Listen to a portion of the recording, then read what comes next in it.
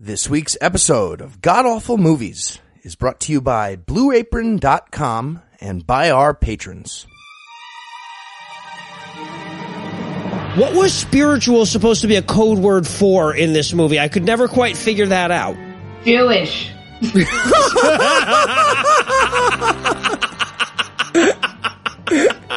He's just like, oh, spiritual, huh?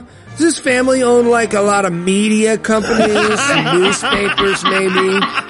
Rigging the election? How come your profile picture's a frog? That's not answering the question. Answer the question.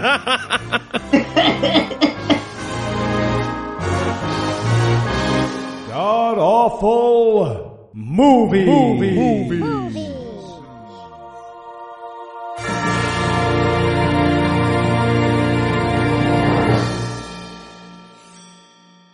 Welcome back to the Gamcast, where each week we sample another selection from Christian cinema because we're all terrified of what Eli would do if he didn't have this outlet. I'm your host, Noah Lugeons, and sitting to my immediate left is an empty chair because Heath's recovering from a pretty nasty cold, but sitting 81 miles to my right is my bad friend Eli Bosnick. Eli, how are you this fine evening, sir?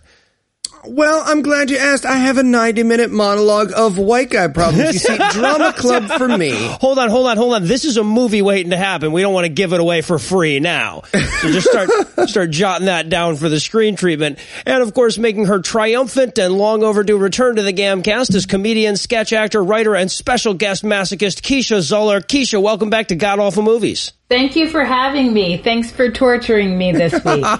Oh, you bet. We figured it had been exactly 60 episodes. That's enough time to recover from War Room. And we figured we would give you a much, much worse movie this time. Well, it's like I wanted to get the tattoo white people problems on my inner thigh. And then cut it off. Yeah. And that's the movie, not Columbine. Let me just get that straight. 100%. 99.98% of this movie is, do you know how hard it is to be upper middle class, white, and in drama club? It's apparently pretty rough. So it's really about the trials and tribulations of drama club. Primarily, yes, those are the stakes of this film. So just for technicality's sake, Eli, tell us, what are we going to be breaking down today? I'm not ashamed. It's the story of how hard it is to be upper middle class and Christian, how totally awesome this high school girl was to like everybody, and then she got shot in the face by Sam Harris and Richard Dawkins. And I believe Darwin was involved as well. And Keisha, tell me, how bad was this movie? It's the kind of bad where I think I blocked all the teenage white people I've ever met, for fear that they'll contact me with their problems, and I don't want it. No, thank you. There's a kid Keisha's tutoring who she won't talk to anymore. Yeah, I mean, listen, there's a glass ceiling of pity I have when you're a woman and a person of color. It's like, the threshold for tolerance of that shit. I don't know. I guess I'm still waiting for, I don't know, any movie where black men get shot and we make it about Christ. I don't know. I guess. Yeah. That's the next one. Yeah, we'll find one for you, I'm sure. But for whatever it's worth, I'm a white man and also didn't give a lick of fuck about anybody's problems in this goddamn movie. So it's cross-racial here. Well, as someone who grew up upper middle class and was in drama club, this movie spoke to me. So for somebody who got bullied a lot and thought about shooting up his school, it occasionally spoke to me, but we'll get there. And I feel like, while we're on the subject, I feel like this is bad, like, for a movie exploiting the Columbine massacre. Like I feel like you could make 10 other movies exploiting that same tragedy, and this would probably still be the worst one. Yes, absolutely. This is bad at the thing it's trying to do. It's trying to be like, oh, look at this tragedy. Don't you want some Jesus with your sad? But instead, it's just like 98% of what they cut from Mean Girls, and at the end they were like, oh, fuck, we gotta shoot these kids. We got 6 minutes of film left. We gotta shoot one of these kids. This is on me. I planned the shooting schedule wrong. My bad. Maybe we didn't need that fourth prom conversation. But prom's the most important thing in your life ever. Amen. I mean, I'm in my 30s and prom is still the most important thing in my life. It's where you peaked. Well, to be fair, you didn't get shot at 17 either, so. Yeah. Well, if you didn't peak at 17, I just don't know who the fuck you are. Nor does this film. And now, is there anything that you guys would like to nominate this one for being the best at being the worst at? Ooh, can I go with, best worst, knowing that the tragedy is unrelated to your message? This movie is the equivalent of pointing out that some of the people loved potato pancakes in the Holocaust. Therefore, Hitler hated potatoes, Irish pride. That's this movie. Yeah, and I guess the best worst thing for me is in this movie, and we'll get to this moment, you got a standing ovation for shit. That's the part that really got you. As an actor with my MFA, my Master of Fine Fucking Arts, I feel like I was slapped in the face for the play within the movie. That was garbage. I give the play alone an F-. Yeah, the movie had some bad shit around that, but I thought the only time the lead actress worked is when she was trying to play the bad actress for the school audition. I was going to go with best worst knowing who the main character was. Like, honestly, was there anyone in this movie whose story you cared less about than Rachel's? Nope, not possible. Like, at one point, we panned the cafeteria. There was a kid juggling walnuts, and I'm like, let's find out what he does. Let's follow him around, see what else he's going to manipulate in a cool way today. He has a skill, at least. Something. He's bringing something to the screen. Anyone but this girl. All right, well, I would say the very worst thing about this movie is that it forced me to sit in a theater for an hour and a half looking forward to a kid dying in a school shooting so I could go home. So I'm going to try not to inflict that same thing on our audience, so we'll keep the break brief, and when we come back, we'll dive into all the interstitial inaction of I'm Not Ashamed. Okay, guys, so our sponsor this week is Blue Apron, so we thought we'd spice things up a little, see what I did there, with a little cooking contest. Now, for our listeners who don't know, Blue Apron delivers seasonal recipes along with pre-portioned ingredients to make delicious home-cooked meals for less than $10 a meal. Now, Heath, even before they were a sponsor of this show, you were a Blue Apron customer, is that correct? Yes, that's true indeed. And Eli, you made the claim that you could do anything that Blue Apron could without needing their service. Absolutely, Noah. All right, well, let's take a look. You were both challenged to make 3 of the meals available in November. Pan-seared chicken with roasted fall vegetables and butter caper sauce, spicy lotus root and purple carrot stir-fry with sweet potato noodles, and lemongrass roasted pork with Romanesco cauliflower and coconut rice. So let's start with the chicken. How was it, Heath? Well, each meal comes with a step-by-step, easy-to-follow recipe card, pre-portioned ingredients, and can be prepared in 40 minutes or less. So it was a breeze. And Eli, how'd it go for you? Well, Noah, I Googled how long to cook a chicken for 45 minutes. Then I bought the wrong kind of chicken from the YouTube video I watched. I burned it. I burned it. Then I burned the vegetables. I thought caper means mystery, so I had no idea what that was, and I stopped. All right, then. All right, let's move on to something a bit more exotic. Heath, how did your spicy lotus root and purple carrot stir-fry with sweet potato noodles work out? Amazing. Because Blue Apron works with over 150 local farms, fisheries, and ranchers across the United States, my ingredients were fresh, tasty, and sustainable. Fantastic results. And Eli? Okay, so for the lotus root, I wrote you a note on this napkin saying lotus root isn't real, you're racist. I saw that. I did paint some carrots purple, but they caught on fire right when I put them in the pan. And again, there was a lot of fire from the chicken earlier. And then you can see my sweet potato noodles, you can see how those worked out. They're not even noodle shaped. That's right, Noah. Not even noodle shaped. Turns out potato is hard to form into a noodle. Yeah, And finally, Heath, how was the lemongrass roasted pork with Romanesco cauliflower and coconut rice? Really, really great. This was genuinely a ton of fun to cook. Don't do this. Really? And Eli? I ordered a pizza. And how much did that cost you? And $22.95, and I imagine whatever legal fees I accrued by answering the door naked. It's a lot more than $10 a meal, yeah. So check out this week's menu and get your first 3 meals free with free shipping by going to blueapron.com/scathing. That's blueapron.com/scathing. You'll love how good it feels and tastes to create incredible home-cooked meals with Blue Apron, so don't wait. That's blueapron.com/scathing. Blue Apron, a better way to cook. My clothes burned off while I was putting out the chicken. That's not the first time you told me that. Yeah, but this time it was true. Why would you make it up the first time?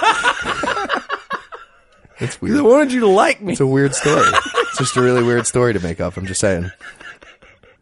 I do. Why don't you know where Soho is? That's it. We're charging Blue Apron for that part too, by the way.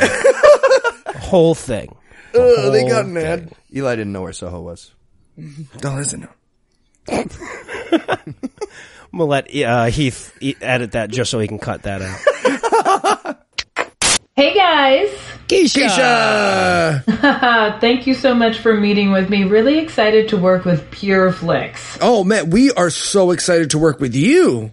Oh, this is great. So the movie is called 1134, and it's about the 1,134 black men killed by the police in 2015. It's a story of guys. Don't move. Guys, I can see you. Shh. Don't move your lips. Do you think my vision is based on your movement? She knows. Anyway, it's about how a systemic approach to racism and broken windows policing. God bless America. Led all of those people to Jesus. Hey, why didn't you say so? Yeah. So who got shot now? Did Shaq make it? I love Shaq. Oh, love me some Shaq. White people. And we're back for the breakdown. And before this thing even gets started, it warns us that this movie is based on the least interesting thing ever written, white girl high school journals. This is my go-to example of thing that I would not want to read, so don't say you weren't warned. And in case you were doubting how awful this movie was going to be, we basically start this thing out with the footage, the actual security cam footage of these terrorized high school kids. So we're going to start at the very fucking bottom. Yeah. We're going to start by exploiting the actual footage of the Columbine massacre. Like, no dignity, no respect. We're just going to start out with the scary footage and the black and white footage of the cafeteria, and then it ends with the newscaster going, "Why did they do it?" And I wrote, as a joke, in my notes, evolution probably, because last week's movie, Ben Stein, in his crazy documentary, was like, evolution made Hitler do the Hitler things. And I was like, haha, I have a funny joke for our audience. We will all laugh with much merriment. So just keep in mind that the joke I wrote in my notes will later come true. That's how terrible this movie is. 30 seconds in, and my joke comes in reality. It was painful. Early and often. And so now we're going to meet our hero, Rachel, who is our hero by goddamn default. And we're going to meet her at age 8 drawing on her dresser, because apparently this 17-year-old girl never did any interesting things, and we have to fill a movie with her. So we're going to start with her drawing on her dresser. Yeah, and I had hoped that she would at least be inspired by street art a little bit. No. She's tagging it? Yeah, I wanted to see, tags. I don't know, draw a mustache on some stuff. But she drew her stupid hand on the back of the dresser, which is I was like, oh, make it into a turkey. At least that's interesting. No. She couldn't even make it into, a turkey. It was just look, I exist. Which is, that's great. Good for you, 8-year-old. I also thought to myself, your parents must buy you really cheap furniture, because my parents would be pissed if I drew on a dresser. Right? But the first thing in my notes is, crayons do not belong on dressers, you uncouth heathen. And And like, I mean, that just started off wrong because I was like, okay, you kind of get to do whatever you want, drawing wherever you want. She was a black little girl. She'd right, exactly. Already I have no sympathy for this kid. The black version of this movie is just an entire thing of her getting yelled at for drawing on the dresser. Listen, it'd be a better morality tale. It actually would. It would teach a real lesson. And it would be more entertaining. Yeah, exactly. And then, of course, we get, like, Dad leaving home so we can establish that she's got real problems, y'all. Real white girl problems. So she comes from a broken home. Dad left late one night, and her sister is like, standing next to her going, like, don't worry, Rach. This will be completely insignificant to the plot. You'll have a stepdad later who we won't even introduce. Who will just appear magically. Yeah. And Eli will have to figure out later on in his notes is the stepdad.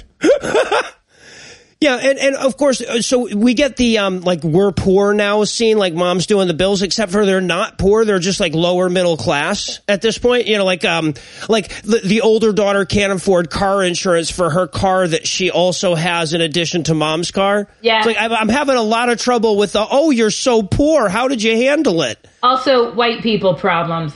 Gonna say this. You have a car, you have kids. There were a significant, like, how many kids were there?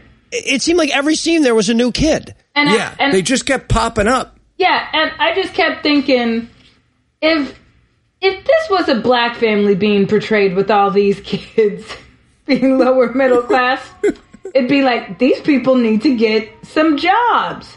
And we didn't have none of that because they get to have cars and be all white and have their problems. And not just that, but they're like lower middle class, and their solution is to stand in a circle and pray for total fucking bullshit. They don't stand around and be like, gee, I hope we can put food on the table. They're like, I want gas money and car insurance and new N64. Clothes. Literally, it's just like, and I wanted so badly for us to flash cut over to some starving family in Calcutta being like, I would like the rape devils not to come back to our village tonight. Yeah, but like in the 90s, we didn't care about them, you know? Like, pray for abundance. That's what we were like all about. Like, I'm still horrified that when she was like praying for car insurance, I was like, on the scope of things. If I'm taking a step over here and judging your Christianity for a second, I don't know, why don't you pray for your dad to come back? Perspective. Right. Yeah, I feel like you're not going to the root here. Yeah. Practical stuff. Yeah. She really needs to crack down. She's like one of those ladies who has to watch other people who shop with EBT and be like, oh, see, if I was praying for EBT, I would pray for bread and milk. Also, this is where we cut to the, like, sassy shopping at Goodwill montage. So, like, we learned that Rachel's great because she made the best of not poverty by wearing hats. Right. This is such a rich people's version of a being poor montage. Oh my God, secondhand clothes, store-bought chicken wings. And that's it, by the way. That's the whole, like, her at 8 that we got. She drew on a dresser and they didn't have quite enough money for the teenage daughter to have car insurance, whatever. And now it's suddenly 1998 because we had to watch those scenes. We were already in the theater. And we meet Rachel when she realizes that she didn't get into the school play. Right. And she is thin, very attractive, and popular. And the first thing that comes out of her fucking face is, boys will never think of me that way. And I was like, I'm sorry, actress that's playing Rachel. I am literally experiencing evidence otherwise.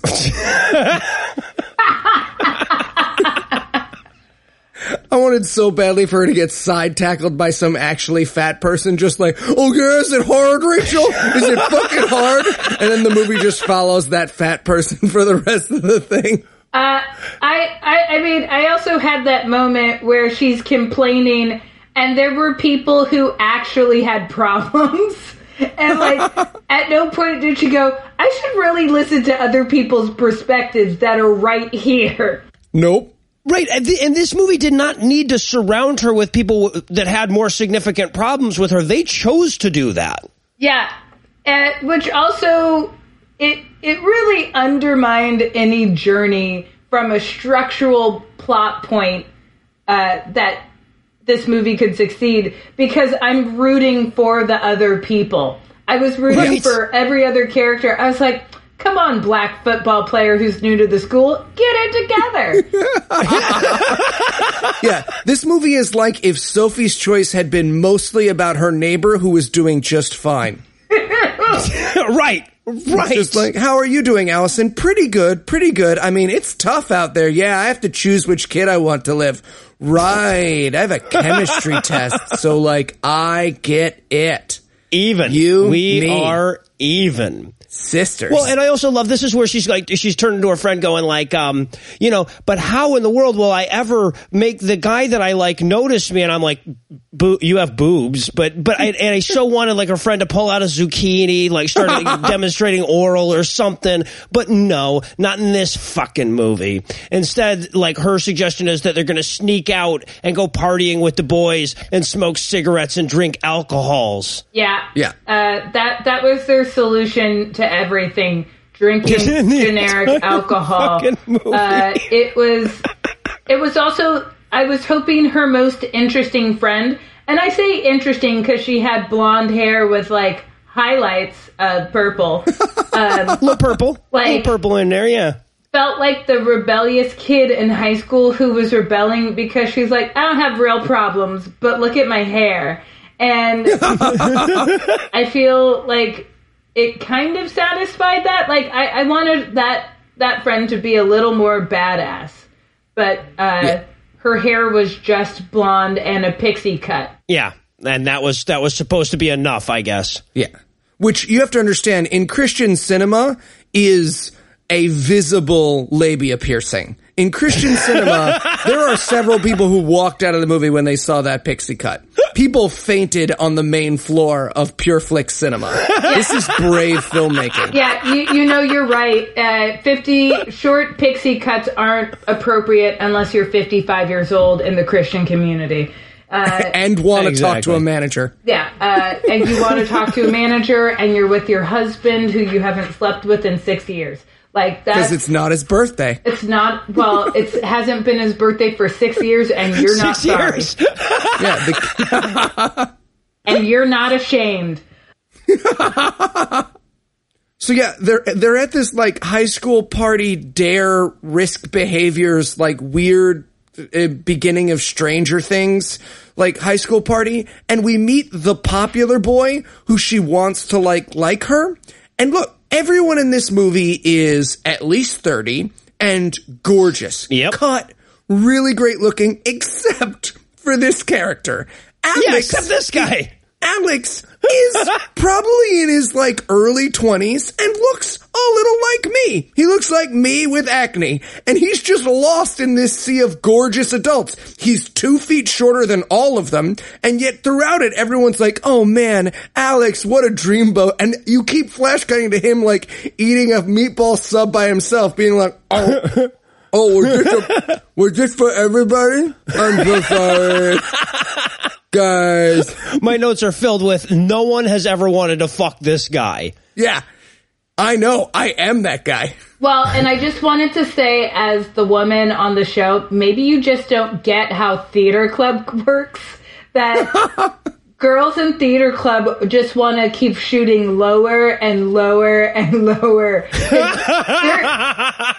They're going to be true. actresses one day, so they have to learn how to manage expectation early in theater club.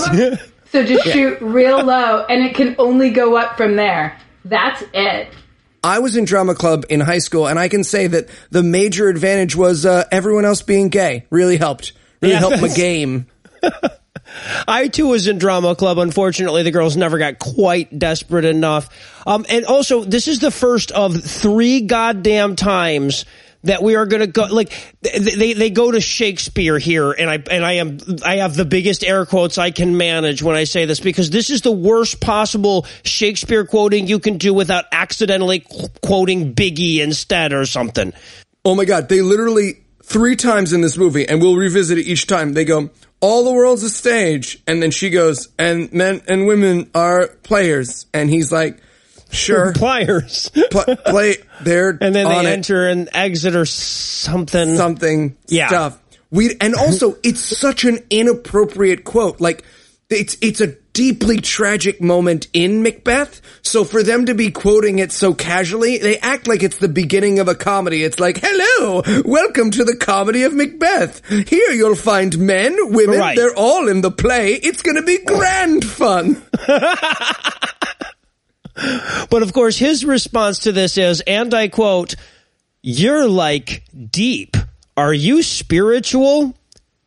This is the first time I wrote, "Someone school shoot this bitch already" in my notes, and it was not the last. Take out all the kids. I've never rooted for a school shooting harder. The last time someone was more excited for a mass shooting in a theater, it was in Aurora. Oh, God. I was ready for that kid. By the end of this movie, I was like, if somebody doesn't come through here as dressed as a goddamn Joker and shoot me, I am not getting my money's worth out of this. Also, there's the stupidest I know it's a little thing, but I have to touch on it. She's like, I'm sorry, I can't be fake the way my friends are. And What? What a bitchy thing to say. And that's the moment in the movie I realized, I was like, oh, you're alone because everyone hates you. Yeah, right. Oh, they hate you. Right. I get it. It's girl hate. We hate you. And by the end of it, the entire audience could hate along with them. So she hangs out with and again, in almost every scene in this movie, everyone but her is smoking and drinking. So this is like the movie based on what her mom swears is true. So now we get, like, the night's over. She's sneaking back into her window, and wouldn't you know it, Mom catches her sneaking in. I mean, first off, she shouldn't be alive because they were drinking full bottles of vodka, no mixers. Right? She would be dead of alcohol poisoning. She is 6 pounds. Yeah. Like, no, I can't keep up with that shit. So she should have fallen over as she entered. Like, it should have been a comical pratfall, a little bit of humor. She vomits and shits herself. Yep. And the mom's line, too, when she comes in, she goes, "I prayed over pillows tonight." And I'm like, and yet you got the exact same results. What does that tell you, Ma? What does that tell you?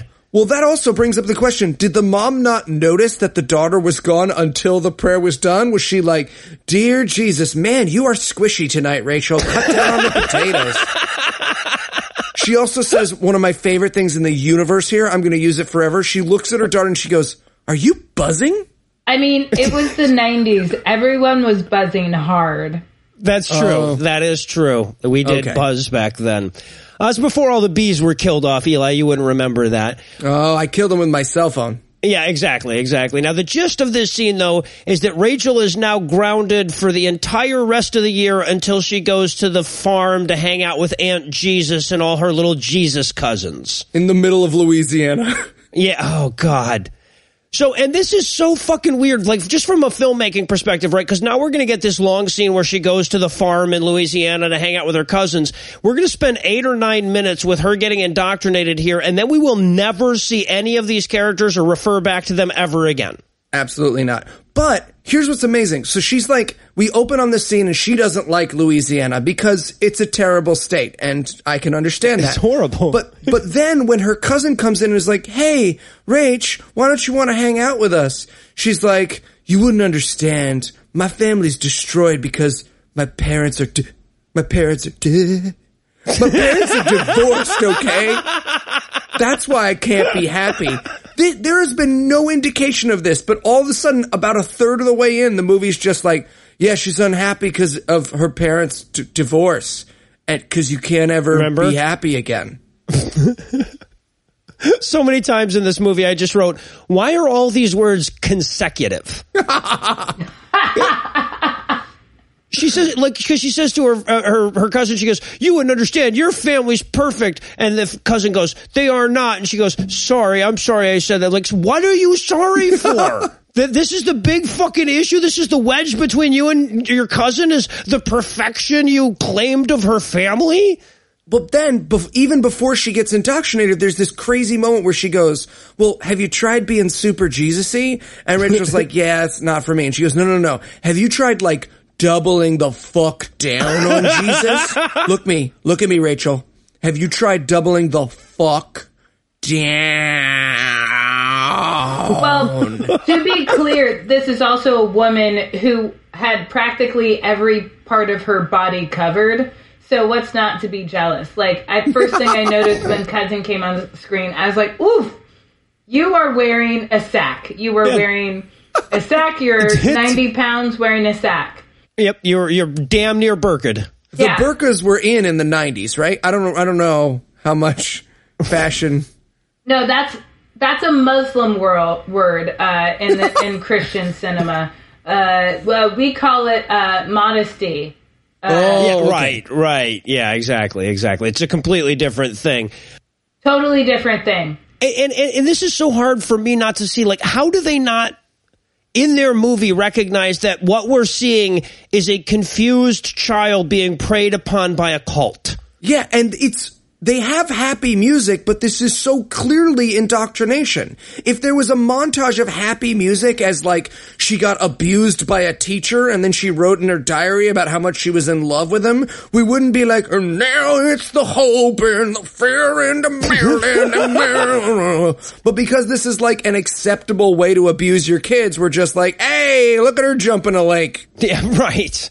Right. So, yeah, she takes Jesus into her vagina or however it works. I don't know how it works for girls. It's a butt thing. It's a butt thing for everybody. Okay, I wasn't sure. I know that's what the priest told me. Yeah, it's non-gendered. Oh, nice. I'll be super good at getting into Jesus when the time comes, guys. I'm just saying. I'll sit straight down on the Lord. There's a Jesus-sized hole in your ass. Yeah, exactly. And, of course, this is where Aunt Jesus gives her the journal, and I will never forgive Aunt Jesus for this gift. If it wasn't for Aunt Jesus, we wouldn't have this goddamn movie. But, now we're done with these characters. Wipe them from your memory forever. Yep, they are gone. Yeah, it is now August of 1998, the first day of her fateful junior year at Columbine High School. Right, and she's nice to the Downs kid because she's a Christian now. Yeah, exactly. An atheist would never be nice to the Downs Otherwise, kid. last year, she would have stabbed him in his fucking heart. Yeah. Yeah, I mean, everybody knows you only have pity if you're a Christian. I mean, that's the emotion she was actually accessing. Can we point out, they use this kid as a fucking prop. He doesn't have a person. They don't develop his character. We don't learn anything about him. He's simply a prop for the quote-unquote good characters in this movie to walk over to and be like, oh my God, can you believe I'm talking to you? Like, look at me talking to you. And he's like, do you want to know anything about me? And they're like, no, we're done now. And cut. Great, get it away. Ew. It was so ableist. I had that moment of like, oh, they could have made like a puppet, like a giant Muppet. Right. And just been like, this is just as good as the stand-in.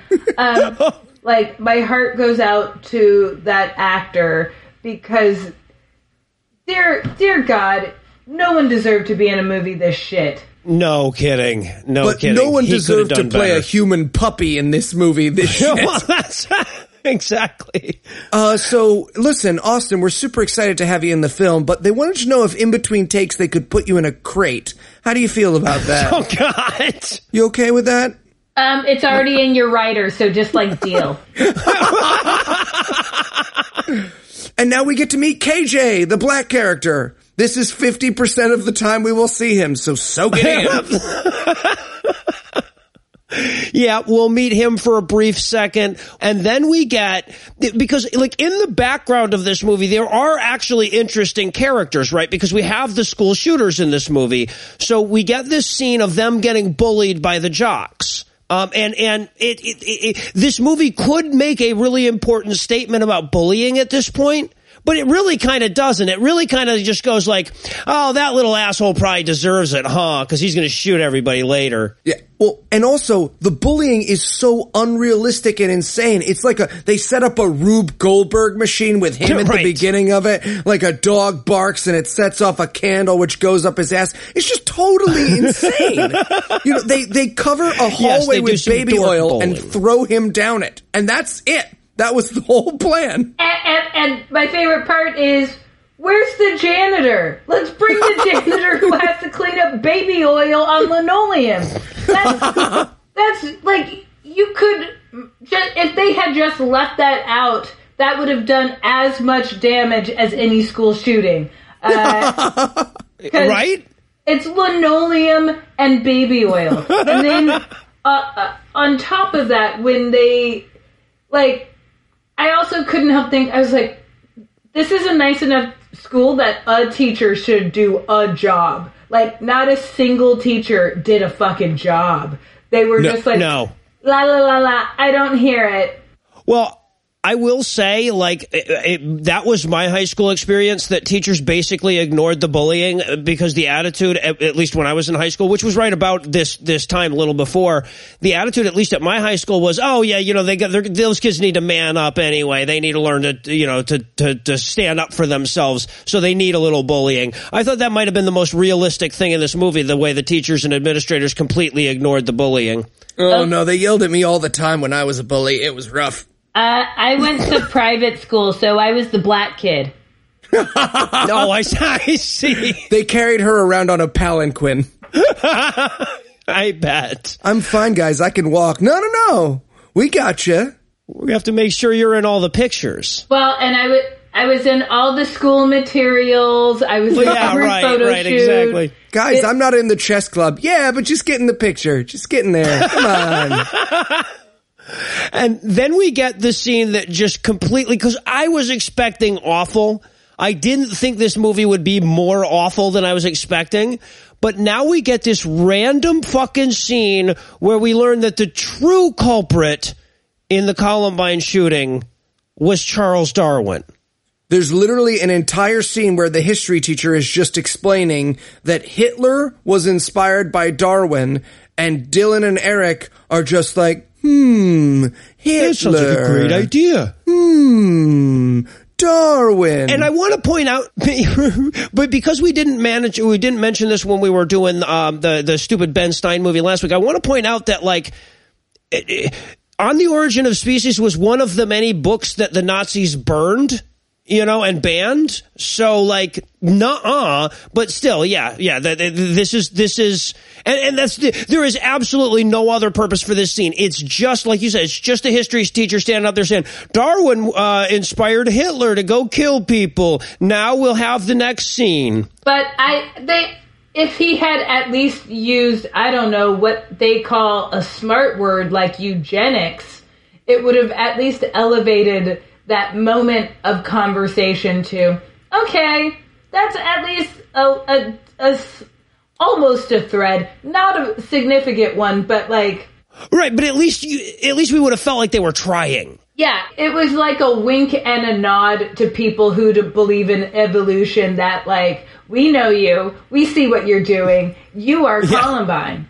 Right. Exactly. Take your lumps, guys. It's all your fault. And now we get her meeting with the dorky Asian kid, because apparently her thing in high school was to hang out in the little spot where all the smokers smoke cigarettes and not smoke cigarettes. Her mom swears. Yeah. So she's just sitting back there, and this Asian kid's smoking, and she goes, like, basically this is the line. She goes, you ever feel like you're going to get school shooting to death this year? And the Asian kid's like, nope. And they're like, okay, well, that's a scene. Really, that is it. And that is one of the many times she will turn to another character and be like, do you ever feel like you're gonna die? And they're like, no, man, you're weird. And she's like, foreshadowing. For what? Nothing. This is a movie. I also realized that, like, it was edgy to have all those actors smoke. But then I had that moment of, I was like, it feels like a stereotypical thing, having the only Asian character be a chain smoker. And then I felt a little better when I just realized everybody smoked. where was this place on campus that they let that many people smoke? Right? Somewhere was smelling, like some teacher apparently was sitting in their classroom and like, I don't give a fuck, like smoke. Like, why didn't anybody just light up a doobie at that rate? It's like, if I'm going to smoke and they ain't saying nothing, might as well smoke some weed. Also, the school had no drug dealers. Come on. Well, not that we saw. Believe me, I was looking for drugs by the end of this fucking movie. Noah's trying to buy drugs from the movie. Hey, hey. At least gonna draw off your cigarette, man. But yeah, no, I thought the same thing when we first saw the Asian kid, but as it turns out, every single person in this movie except for her is a smoker. It's fucking amazing. So now we have to go to advanced drama where her crush will be. And this is the part where like she's drawing and the teacher's like, hey, that's a nice drawing, but this is an art class, as just so that her crush can be like, actually, drama is an art. And I'm like, fuck you, dude. You know what she meant. Well, but what's insane is the teacher goes, good point, Alex. You're the teacher now. Like, what the right? All I could think is I was like, does she want to like hook up with Alex too? Like, she was about it. She was like, you're right. Here's my number. Call me. But the real key thing in this scene, of course, is that in drama class, apparently they partner up the juniors with senior mentors, and guess who her mentor is? Squee! And hey, if you don't care about this part of the plot, neither did we, but this is the plot, and the point of this show is where we describe the plot of the movie, so fuck you for making us watch it. How you feel about that? Yeah, you don't care about who her mentor is, neither did we, but I was in the theater alone at 42nd Street, trying to listen through the wall to the people who were listening to Tyler Perry's Boo. That sounded funny. That's how bad this movie is. He was jealous of the Tyler Perry audience. Holy shit. Yeah, I at least thought, I was like, I don't know, at least it's a room full of black people having fun. Like, oh, for fuck's sake. So now we're going to go to Shep's party because, again, like every third scene in this movie is a kid party. And of course, once again, everyone is smoking and drinking. And this is the first time I realized this about this character. Eventually it becomes unavoidable. But in each consecutive scene, she is wearing an even goofier hat. Like that's part of her thing or whatever. By the end of it, it's literally beanie copter, beer helmet, and scuba mask. I have a theory about this hat thing. I think it's this. The white people in this movie look so similar that they had to put an identifying hat on one of them just so that your eyes could follow. That is how I found this character in every scene. I'd be like, she's the one with the hat. There she is. Found her. It's the world's easiest game of Where's Waldo, and it is the only reason I would have spotted her in any of the scenes in this movie. Right, and now we have to dig into this character, Celine, the slutty friend who's off getting AIDS at the party. With the pixie cut. Slutty as in she, like, tongue kisses. Yeah, right, exactly, exactly. A guy. And basically, Rachel runs up to her and she's like, Celine, be careful. If you see a dick, you'll die. I mean, it is true. I'm undead. I've seen so many dicks. So many. I'm sorry about that, by the way. You texted me what time we were recording, and I sort of got like a vibe off of that and sent you 175 pictures of other people's dicks. Yeah, I mean, but by the end, it was like beautiful noise of cock. So it was worth it. Thank you. Yeah, that's the thing about Eli. You just have to wait through the dick pics. Eventually, they get good. And then of course she goes off to talk to her crush Alex, and just when she thinks things are going good, more cleavagey girl shows up and he ignores her. So problems. Yeah. And then we cut to then we go back to her house and we get stepdad getting home. Yes, there's a stepdad. Keep up. Yeah, and literally this scene only exists for her younger brothers who have aged and are now different actors and multiplied and are maybe twins to turn to stepdad's like, hey, you kids, and he's just like, you're not my real dad. And then they're just like, good. Yeah. Well, and also she has to ask if she can have his spare car. Again, remember how poor we are? Sure sucks to be poor. Can I have your spare car? Yeah, I also appreciated how little we saw of this poor dad who married into 15 kids and counting. Right. And like, just like had no idea of like, oh, you want my car now? Fuck you. And then I like got upset because I was like, oh, this is the moment you're like flirting with your stepdad? This is wrong. That is how the scene plays. She does have a moment where she's like, and it's like, this is not how one talks to their stepdad. Yeah, she was like giving doe eyes and like grabbing him and being like, I want to smile. Give me that smile. Like, she was like, it just felt a little too flirty. Yeah, she climbs halfway into his lap at one point in this scene. Yeah.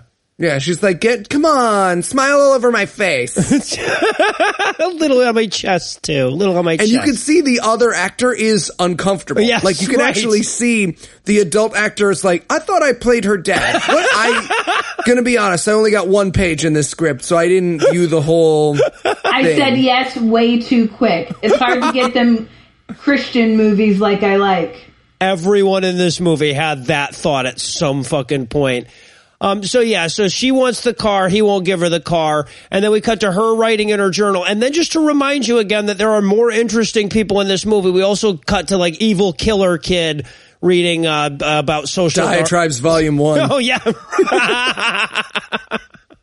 He's reading Mein Kampf, right? I think, or he's reading something about social Darwinism or on the origin of species, and he's just drawn little swastikas on it. I don't know. I mean, it was just so many swastikas that I was like, the movie at that point punched me in the face with like, it's like Hitler. Get it?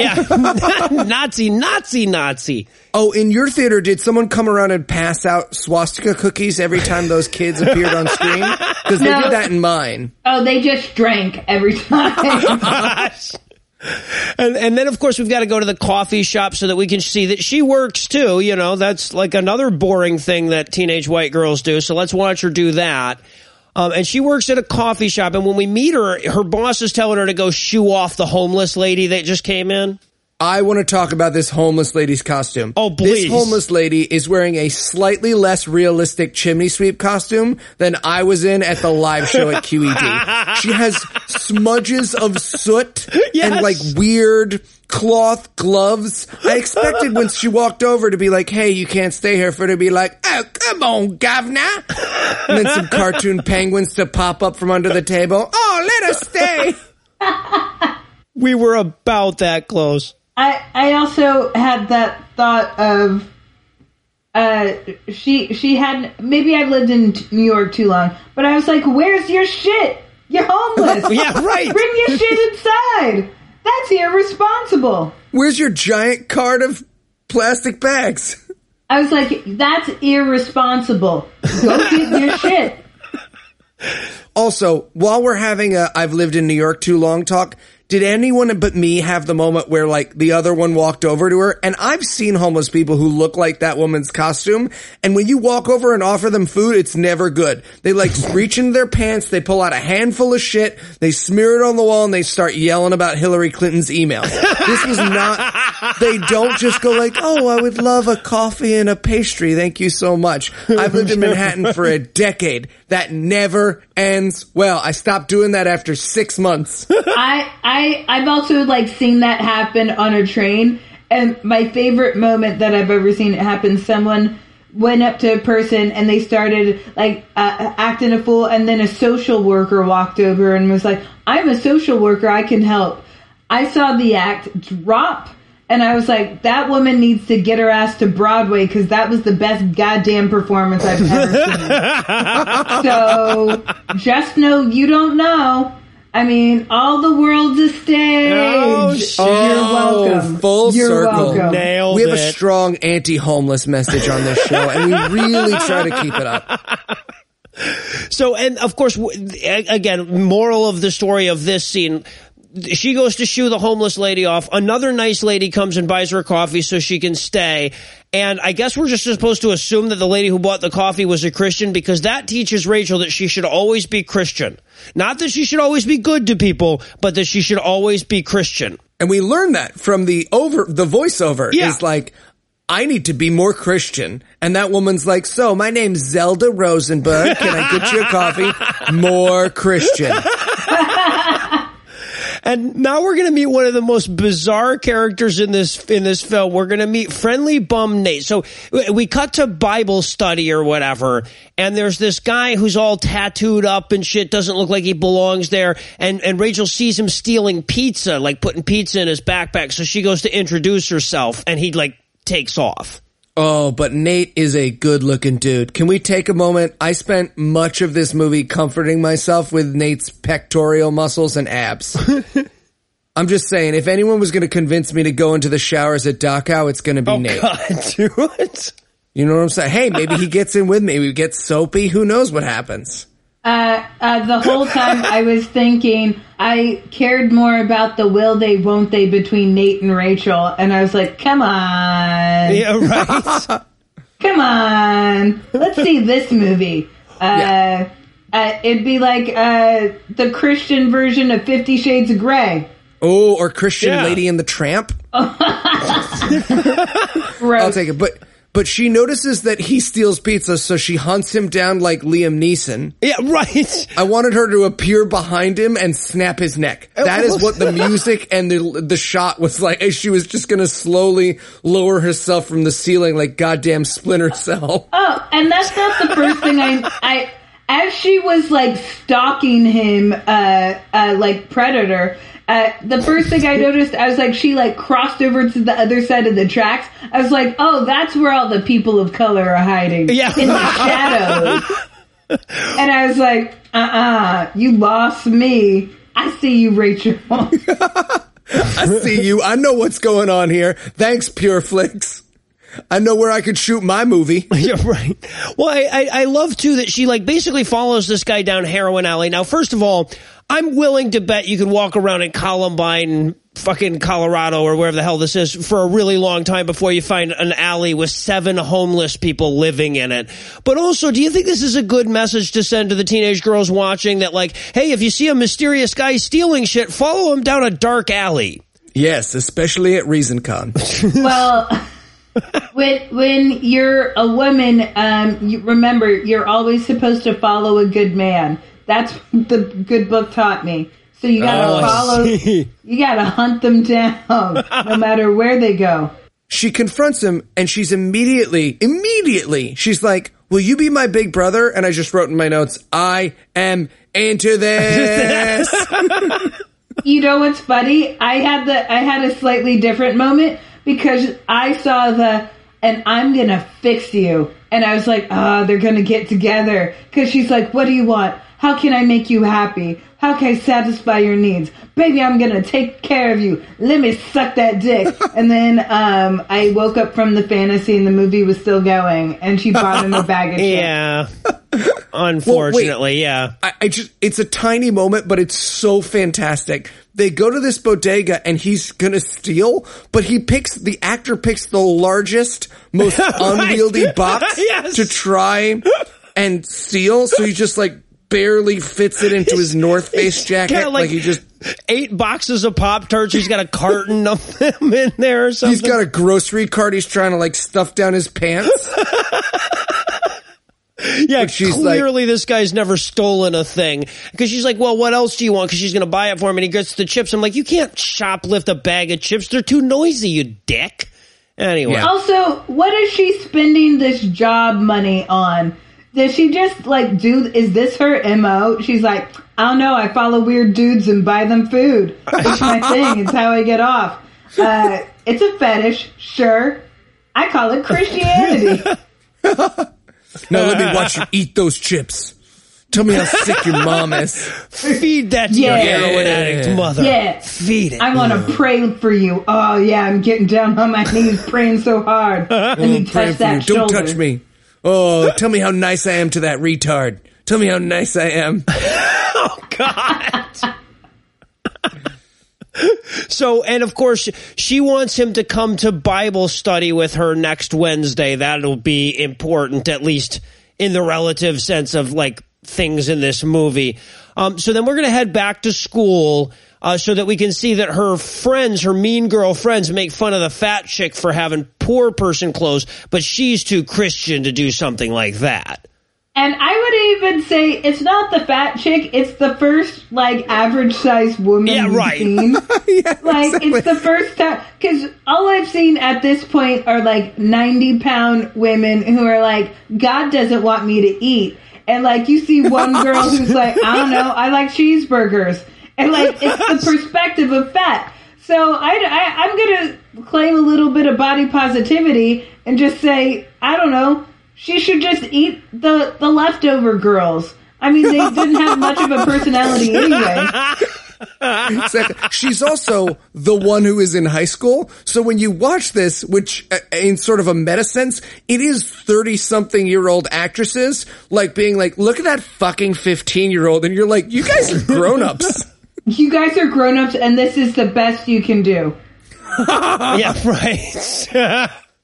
Well, and this is also where we get a little bit more like this. She throws this line out to her slutty friend. She goes like, "Hey, Celine, is there anything I can pray for you about?" Because now Celine is boy crazy, and the only reason that you could possibly want to like have sex or have like foreplay is because you're crying out for help from your Christian friends.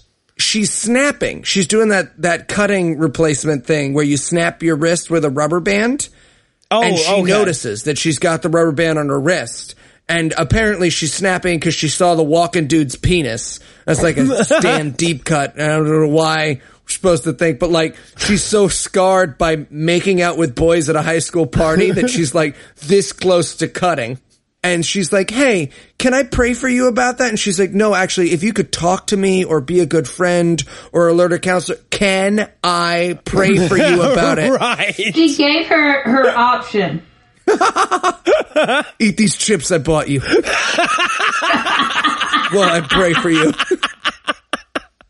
Yeah, I was like, what do you need? Here's some chips. I'm going to pray for you. Oh, yeah. Pray so fucking hard.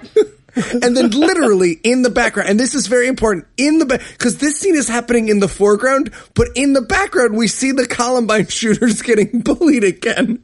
So it's just the scenery of this movie. Yes. Dylan and Eric like getting wedgies. I think that was the scene where I had that moment of, oh, those poor Columbine shooters. Yeah, right.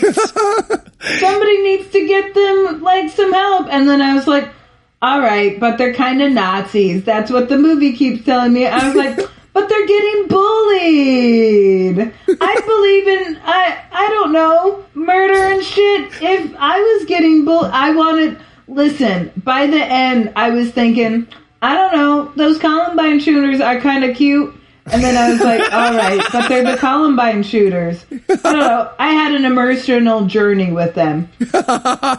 Yeah, my sympathies were completely misplaced in this fucking movie, yeah. Oh, and by the way, just in case you were wondering, it's not just Charles Darwin that drove him to murder. It was also video games. This is where we cut to them playing a first-person shooter at home and going like, if only this was a school. These video games sure are making me violent. Me too, bro. Me too. Right. And cut. And I love it. It's like this literally happened. Like in the writing room for this movie, somebody's like, okay, evolution, video games, not enough Jesus. Is there anything else we could blame the ready availability of guns and unlimited ammunition to children on? No? All right. Well, we're done with this here script then.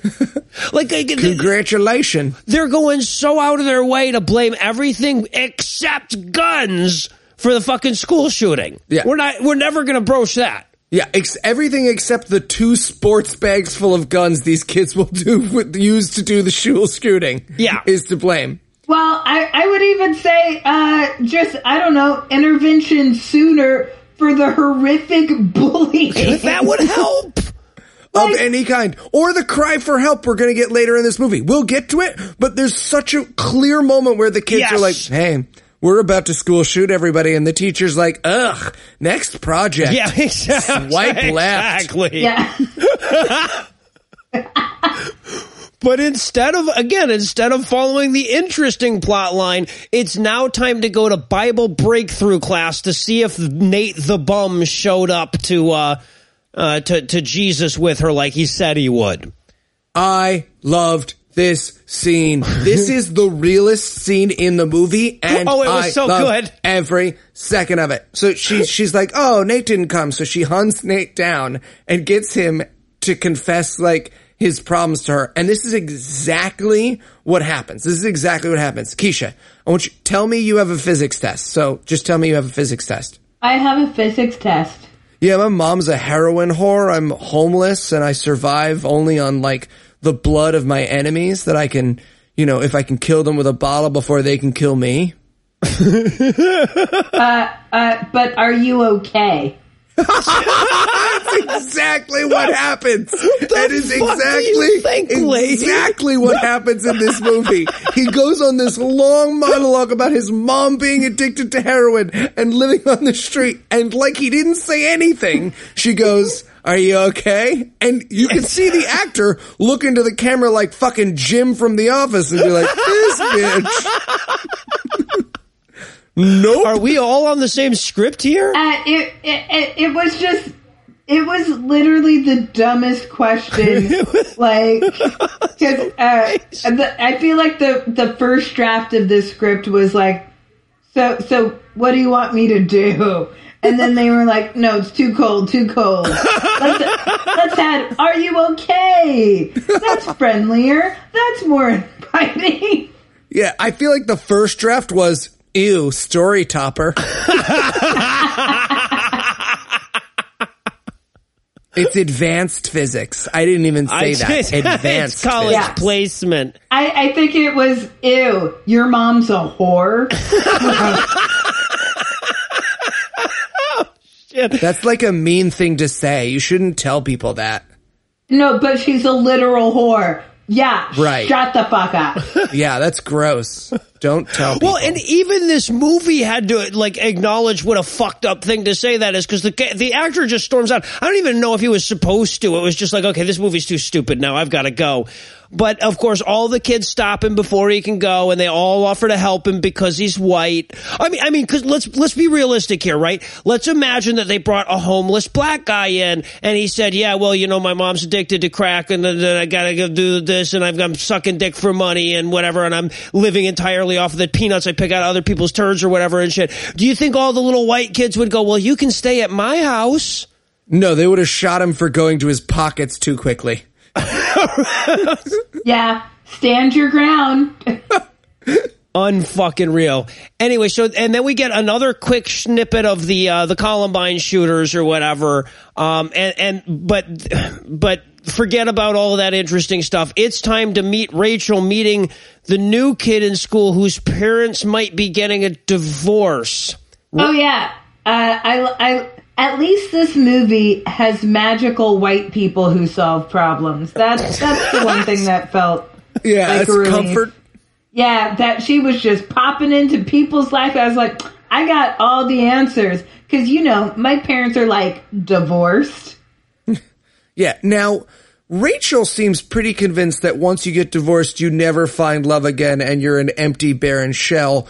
Keisha, you have some experience with this. What's it like being in the third or fourth circle of hell?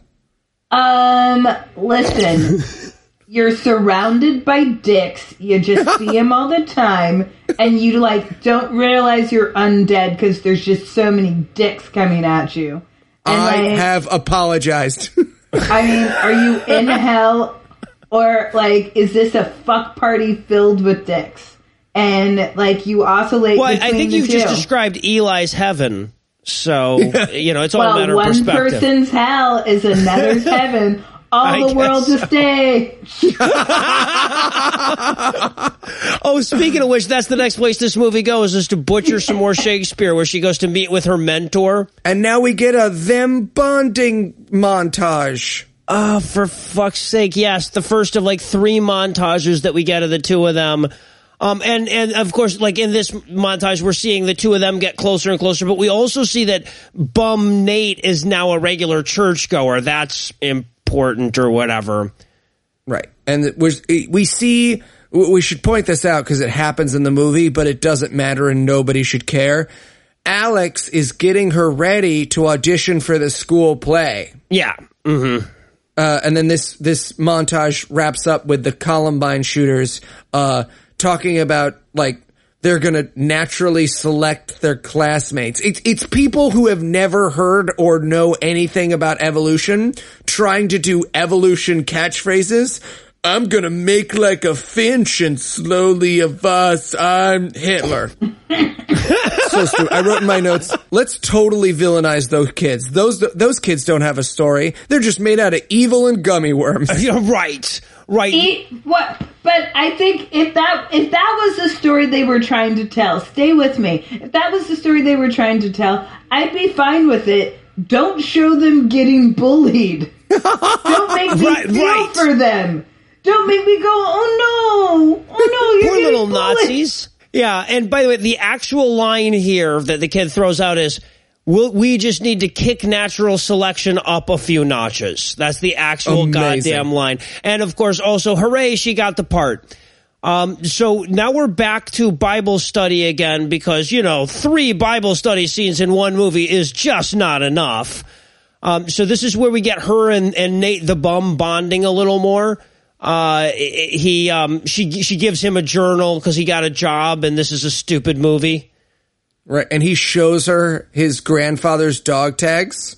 And there's this great moment where he goes, these are my grandfather's dog tags. He fought in World War II. And I wanted him so badly to be like on the German side, but he fought really hard. Like everyone was brave. He's got a lot of eagles around our house. But they're not American eagles. You can tell. You can tell. Also, like, he talks about the Rothschilds a lot. Have you heard about this? Jesus Christ.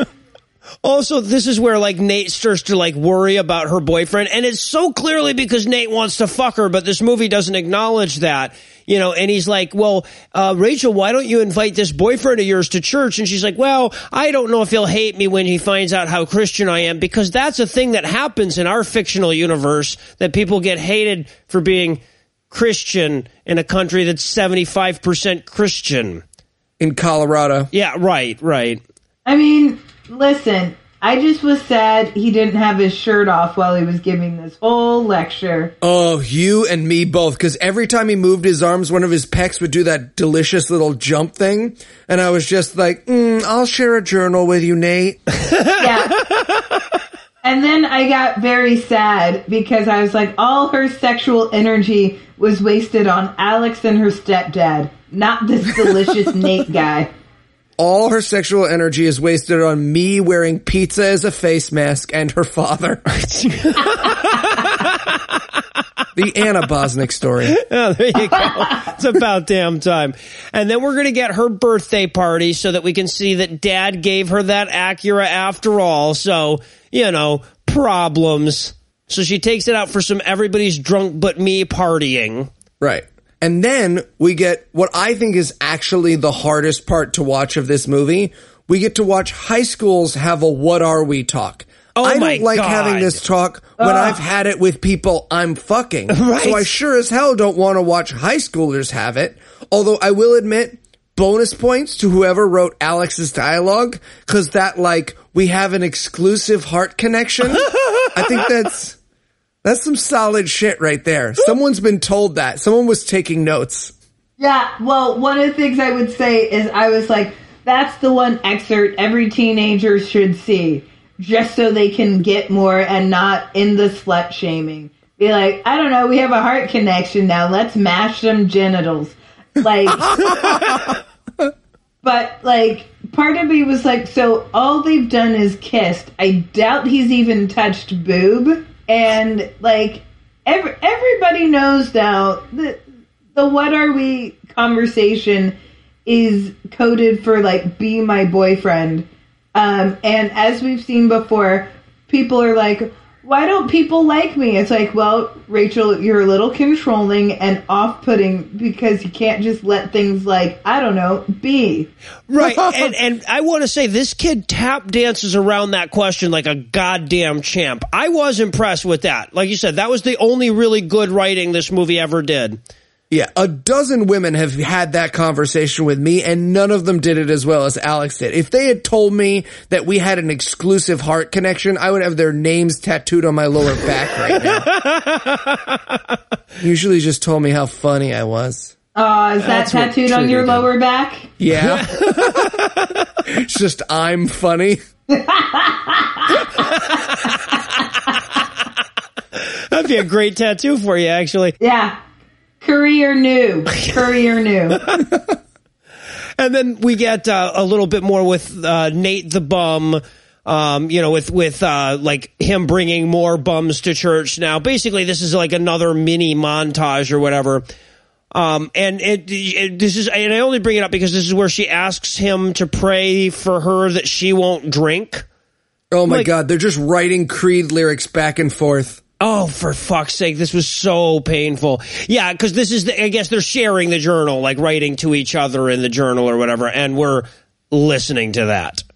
Maybe I died inside at that moment, but how? How did they share a fucking journal?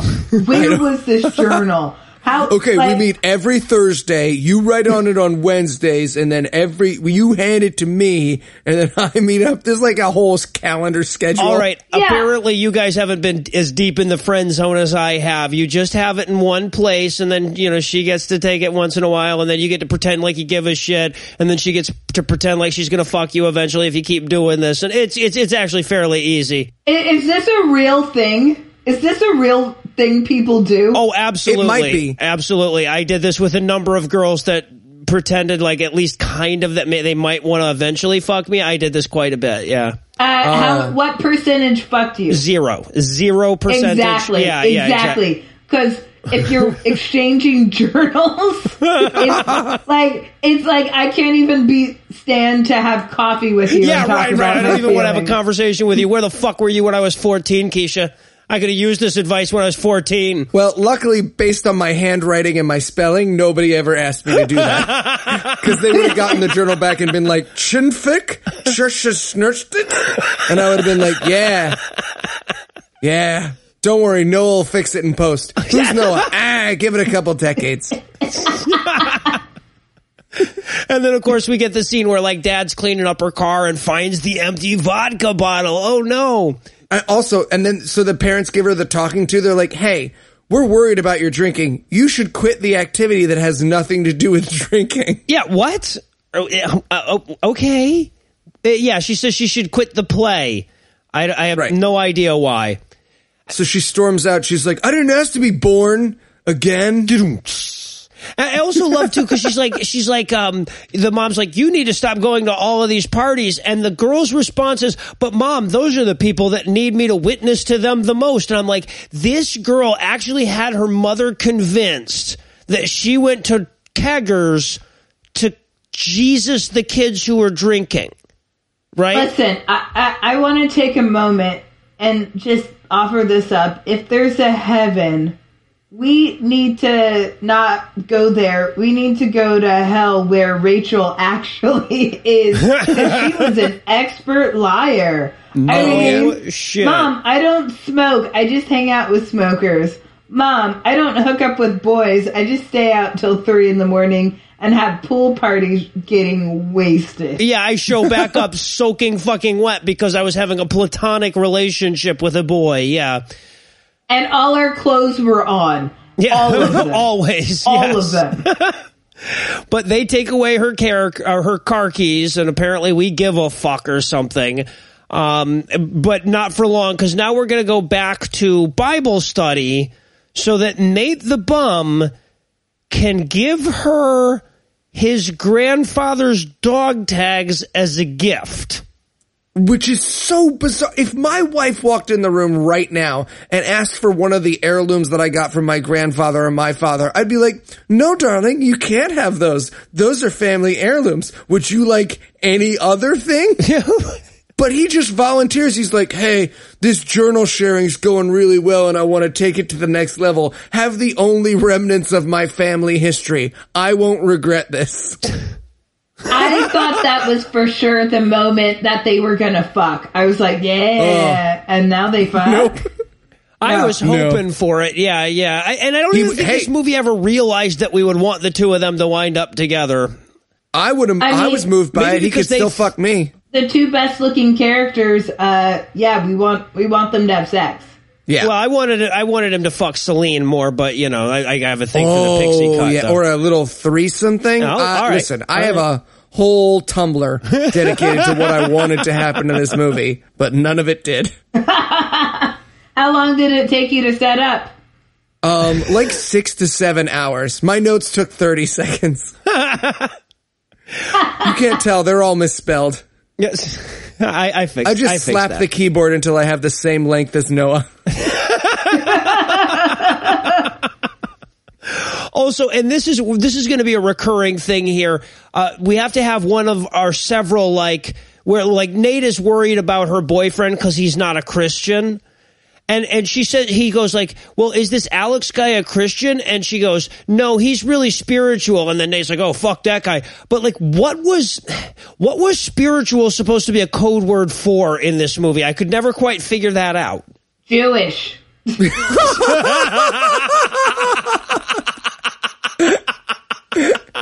He's just like, oh, spiritual, huh? Does this family own a lot of media companies, newspapers maybe? Rigging the election? How come your profile picture's a frog? That's not answering the question. Answer the question. I just really care about honesty in video game reporting. They didn't want to complicate the message, and they were like, he's Jewish. Make him spiritual. Right. There was one person in that writer's room that was like, we ain't never going to talk about the menace of the Jew, are we? We ain't never going to talk about it. Fuck it, I'm taking a break. Storms out of the room. We're just going to make the Nazis seem like the bad guys throughout, aren't we? And then we get opening night of the play. Now, I don't think we've given enough time in this review to the play, because apparently this is a very important thing in this movie. And the play ends, and Nate's there, and he's all dressed up in a fucking tux for her school play, which is weird. And he comes up, and now he's supposed to be older than her, right? She said, you're my big brother. Mm-hmm. Yeah. So we can assume he's considerably older. And he walks up to her and this Alex kid, and he's like, good job. And he gives her the flowers, and she's like, thanks, this is Alex. And Alex is like, how did you like the play? And he's like, fuck you, I will choke you, I am a grown-up. I'm a grown-up, and this relationship's appropriate. Yeah. But I want to rewind it back to the play for one moment. That take was there. Play got a standing ovation, and I'm still mad at that. It was the most stiff acting I've ever seen. And they only show you 40 seconds. Yeah, and it was bad. And they were smoking in the play. All the kids had cigarettes. Every single one of them was holding a cigarette in the school play. Well, and it makes you wonder, it's in addition to school shootings, shouldn't they worry about lung cancer and mouth cancer? Not for this year. Because that's clearly killing more people in Columbine. 13 of those kids had nothing to worry about. Well, 12 and a teacher. And, God. And because this movie can't think of anything else to shoot, after the play, we have the play's after party, which is exactly the same as all the other parties that we've seen already in this movie. It's a cheaper location if you just shoot it all in one day. I guess. And this is the part of the movie that pissed me off the most. I was in drama club for 4 years. I starred in the musical 4 times in a row. Our after party was at Denny's. There was no there was no making out. I was thinking the same thing. This is so much cooler than any drama fucking after party I've ever been to. Also, the fact that Alex was the alpha male of drama and surrounded in puss made it problematic. It's like, who wants to touch this drama dick? And everybody was like, yes, everyone, all of us do. 1,000 hands raised. Yeah. No, we would sit at Denny, usually with our parents, in stage makeup, Yeah, right. and the waitresses would tell us that Denny's was closing, even though Denny's didn't close, and then we'd all drive home with our parents and wipe off with too many baby wipes. That was our after party. Our after party was really just how many baby wipes can you use on your face until you break out. But in this universe, everybody just goes to the party and fucks afterwards. Yeah. It's just an orgy. It's just a Bacchae orgy. Right. I mean, maybe this movie was really selling Drama Club. You want to fuck? Drama Club. I'll join their drama club. I'll join their drama club right the fuck now. If it gives me half a chance with Celine, who's that fat chick who just found Jesus again? I'll jump right on the bandwagon. I am all about it.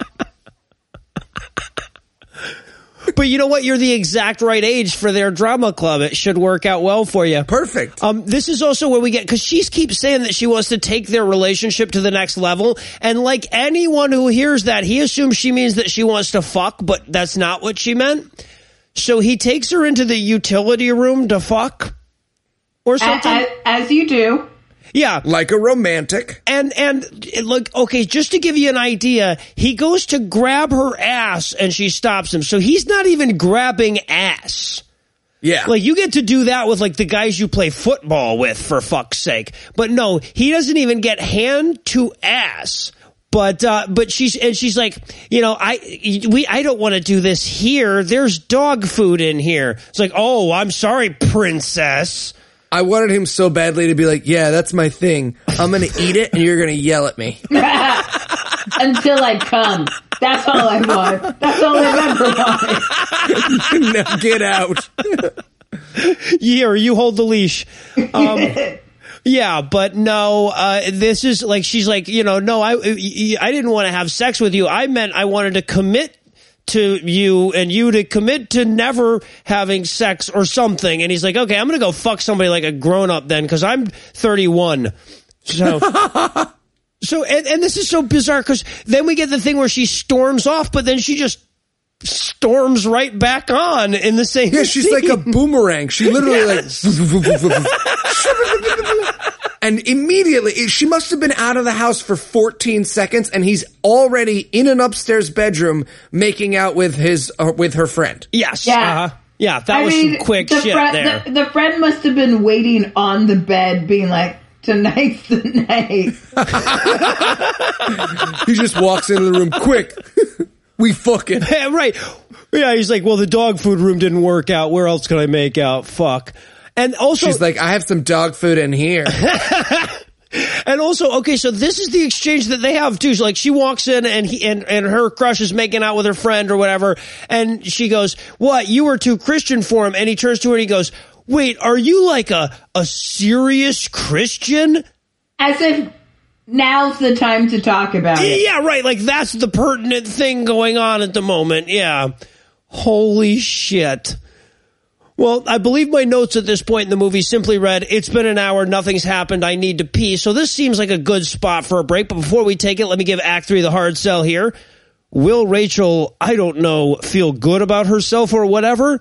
Does Alex like her, or just like her? Do these shorts make her butt look too big? Find out the answers to these pressing questions and pretty much nothing else when we return for the incidental conclusion of I'm Not Ashamed. Hey folks, we wanted to take a minute to give a huge thanks to everybody who made it out to the QED live show. Honestly, the only thing more fun than doing this for you guys is doing this with you guys. That said, we have an apology to issue, so Morgan, can we get some sad apologetic music here? Great. Perfect. Hi, I'm Eli Bosnick of the God Awful Movies podcast, and we have some fun on this show. But on last week's show, I went too far, and I'm here to issue a genuine apology. He is. Chubby Bunny is not funny. What? For those of you who aren't aware, Chubby Bunny, or CB, as it's known, is a dangerous game that involves fitting as many marshmallows in your mouth as possible and trying to say the sentence chubby bunny as many times as you can. It's a vicious practice that kills over 340 Americans a year. It's a choking hazard, it's a waste of food, and I never should have mentioned it. I'd like to apologize to those who were hurt by my words. As a result, we've set up a fundraiser to help the victims of Chubby Bunny at killjohnlennox.com. Oh, wait, hold on. What? That's right. 100% of the proceeds of your donations will go to the brave men and women who've been killed or maimed playing Chubby Bunny. No. And I hope those words, along with the funds we raised, help to heal the wounds I created. Please go to killjohnlennox.com/this is not a joke, let's all do it together. The password is Murgatroyd today. Andrew, come here. And let's come here let a the second. healing begin. Dude, I fucking hate you. I'll give you a t-shirt.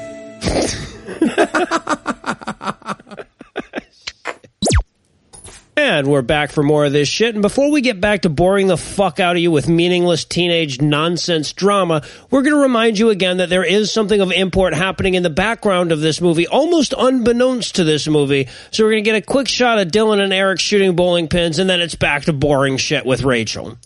And specifically, this is the part where she's in the spot where everybody but her smokes, and this is where she meets one of the two shooter kids. Right, and he explains he's an atheist, and that's why he's going to shoot everyone. Yeah, also, he's really an atheist because he can't physically see God. That's really what it is. It's an object permanence problem. It's not really about... Well, I love his actual line here is, God's just some outdated cultural construct, and I'm writing in my notes, like, that's exactly what a mass murderer would say, isn't it? Isn't it? Yeah. A million times. Yeah, but again, we're not going to spend any time with this character whose complexity actually has meaning to us. Instead, she's going to notice that her pixie cut friend ran off, and instead she's going to leave the school shooter kid and go run off to find that girl. No, she spends her time chasing a hot mess. She's like, I have a hotter mess, but less threatening. And it could not be more abrupt. He's like, yeah, man, nobody gets me, and I feel like sometimes I might do something. And she's like, I'm so sorry, but Celine is crying. Bye-bye.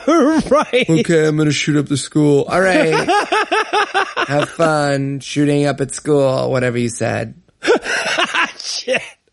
Well, and I feel like the important plot point, she tells Rachel she doesn't matter. Which means that we're going to need at least 23 minutes of this white girl moping because the other white girl said a mean thing to her. Yep. Another self-pitying montage. Yeah, but this one's suicidal and stuff. Oh, right. But this is also where she goes to the building ledge and she's about to jump off, and then she sees the dog tags and she changes her mind. So now Dylan and Eric have to do all the fucking work. Isn't that just like it? Some Christians about to do some charity work, and then two atheists have to do it instead. Vulgarity for charity, folks. That's what I'm saying. Right. Keith at Modest Needs said we were just like the Columbine shooters, and I think he meant it as a compliment. He meant it in the nicest possible way. Yeah, so then she runs off to Nate the bum so that she can tell him that his dog tag saved her life or whatever. And I wanted him so bad to say, no, it was just kind of a mopey teenage girl cry for help thing, I'm sure. But he didn't, because he still wants to fuck her, I guess. Right. And then they all lay hands on her to cure her depression, which, hey, and not in a sexy way. That's a great way to kill a kid. Well, I would also say if a bunch of people laid hands on me, that could be really fucking hot if, the hands were, on my puss. Just saying. There are better ways to do hands this, yeah. All over me. Oh, get a little Nate and a little Dylan and a little Eric and a little of that leftover baby oil and just see what happens. Oh, man. That's the point. This movie had all the elements of what could be a good movie. Including crazy the baby billionaire oil. Money. Holy shit. Yeah, but I guess the denouement of this scene is that she decides after all of this that she's not going to apologize for Jesus any longer. because that means something to, who the fuck When knows? was she supposed to have apologized for Jesus? I don't even know. No one told her to. Never, at any point, has anyone in this movie told her to apologize for Jesus, which is crazy because it's your movie. Right, they you wrote could have it. asked someone, you could have been like, apologize for Jesus, and she would have been like, okay! And then later on she would have been like, I'm not gonna do that anymore. But this is basically a movie about why I stopped jogging. Never an issue. Well, and like at the end of this scene, like she comes up and hugs her mom, and her mom has this, was that like supposed to be a dramatic moment look on her face to match my own?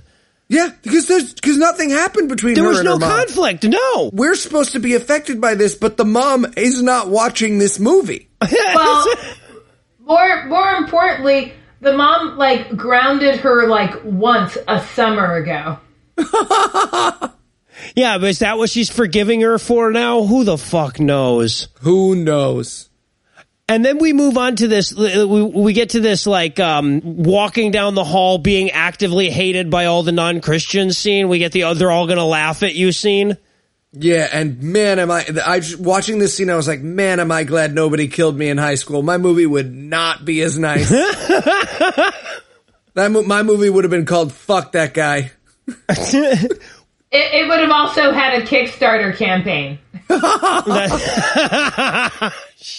They would have sold advertising on what would have been my yearbook page.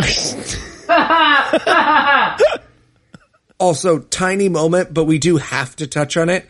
At one point, it cuts to her in class, and one of the Columbine shooters in front of her, and he's wearing a T-shirt that says Natural Selection, like Natural Selection's a fucking band. Yes. That he's a fan of. Yes. And also, as a teacher in that high school, I'd be like, stoked, you at least learned one concept in the school. Right. The poor kid's science teacher runs up to him and he's like, so, Eric's super into biology, huh? And he's like, yeah, I hate God. Well, that's not what that means at all. Non-overlapping magisteria in that situation. And then, okay, so then we get, like, her making up with Nate the bum or whatever. They're chatting again. And she tells him, again, minor point, because everything in this movie is a minor point. But she tells him at one point, she's like, well, the worst part of the thing with Alex making out with my friend is that I didn't even get to bother him about Jesus, I guess. And then she does a rap. Keisha, what did you think of her Christian rap? I'm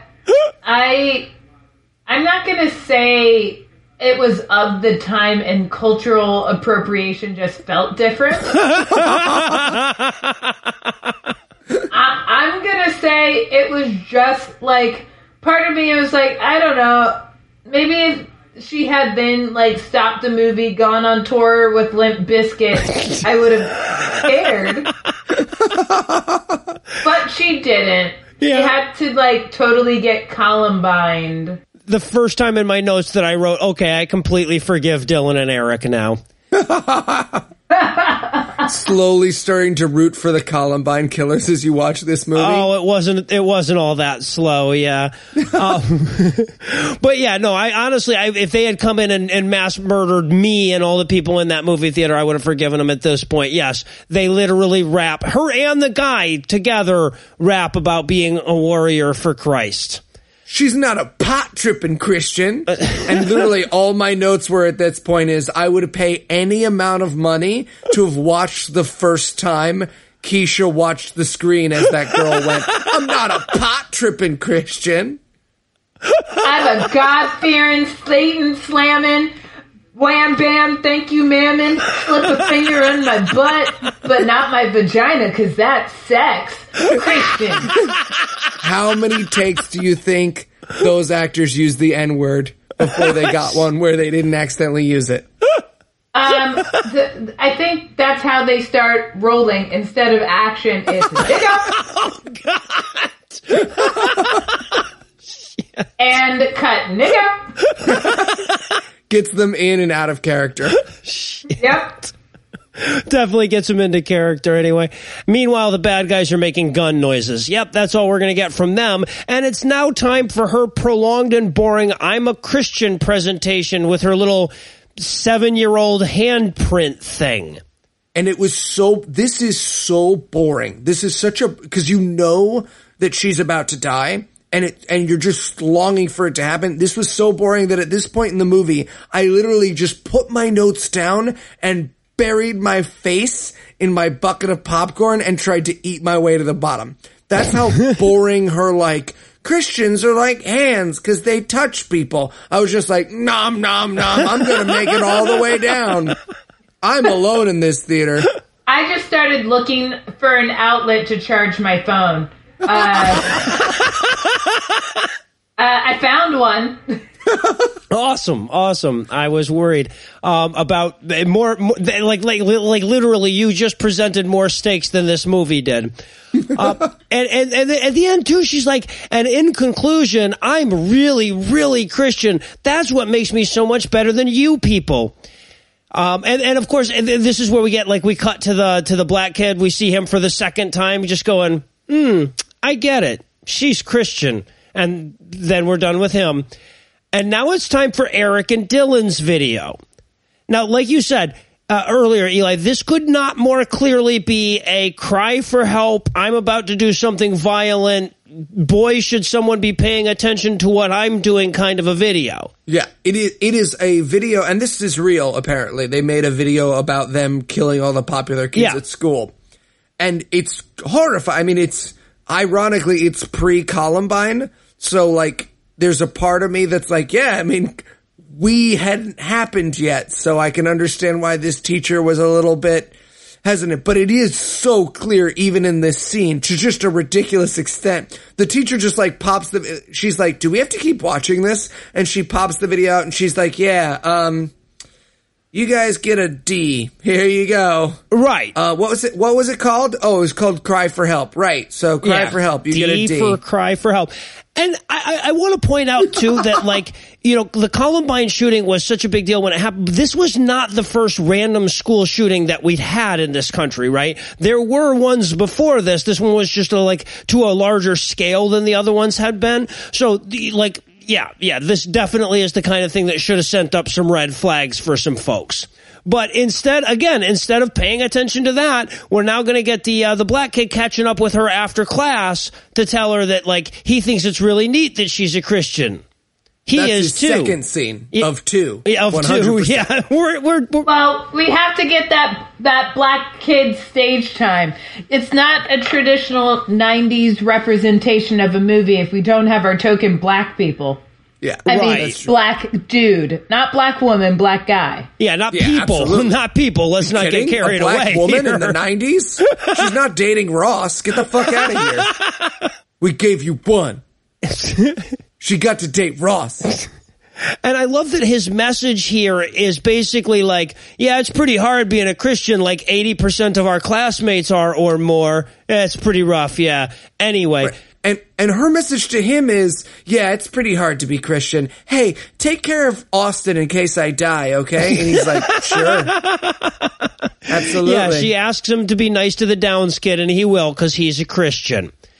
And then we get like a cry for help part 2, where Dylan and Eric confront her in the stairwell or whatever for, giving them shit about their video. So they're like, yeah, like we were really kind of hoping that the counselor would help us, but you made her turn the video off. And she's like, yeah, sorry, I'm so Christian, you see. Bye. Yeah, right. That's it. Well, the thing is, nobody also told them that this was a terrible video. Not because of the content, but the framing was all off. The editing, the rhythm, I mean, dramatic tension. I could have used a couple of pans, a few push-ins. There were just so many 90s zooms. But, like, who am I to critique? That was my issue with it, yeah. And now, the moment you've all been waiting for, prom. Yes. prom, because now I guess the Asian geeky kid that she was hanging out with at the beginning of the movie is going to be her prom date, because apparently we've been paying attention to all of these fucking characters in this stupid movie. And I just want to point this out, because they very clearly in the movie make it like, and then she settled for the Asian kid, you know, and like, this is based on a real kid. Like, she went to prom with somebody. How does that kid feel about, like, being portrayed as, like, the backup plan? Yeah, that kid survived a school shooting and is still alive. Right. And probably went to see this movie and was like, oh, I actually went to prom with her, so, like, I should go check. Oh, rough. Rough for me. Also, he asked her to prom by writing in marshmallows on a tray. Yeah. I thought it was gum. That's what I thought, too. It was like chiclets or something, yeah. I thought they were marshmallows. Anyway. Whatever they were, though, like, it's not like they had established that there was a thing between these two with marshmallows or chiclets or whatever. It was just some weird, random fucking thing that they introduced, yeah. So... Anyway, so then we get her getting ready for prom as though we give a fuck. And then I was so bored during this scene, I just wondered how everyone's prom was. If you look at my notes, it's just like, I wonder how Keisha's prom was. Noah, did they have prom yet? I wouldn't know. No one loved me. But yeah, and also, like, they have her at the prom. She's doing the, like, slow dance, but she's, like, obviously looking at all the guys she'd rather be dancing with. Again, I'm just like, this is really a kid. He went and saw this movie, you know? He's my age now. He's also a foot shorter than her and insists on doing the robot, like, several times. Like, you feel like that actor was like, no, watch this. Comedy gold. Breakout star from I'm Not Ashamed, whatever the fuck my name is. You think Seth Rogen goes to see Christian movies? And of course, then we have the scene where she, like, runs into Alex, the guy who made out with her friend at the punch, and he's sure meant to be less of a douche to her, and she's trying to forgive him, but she's just not quite Christian enough yet, or something. And they do the Shakespeare quote again. Again, 3 fucking times we have to sit through this shit. All the world's a stage.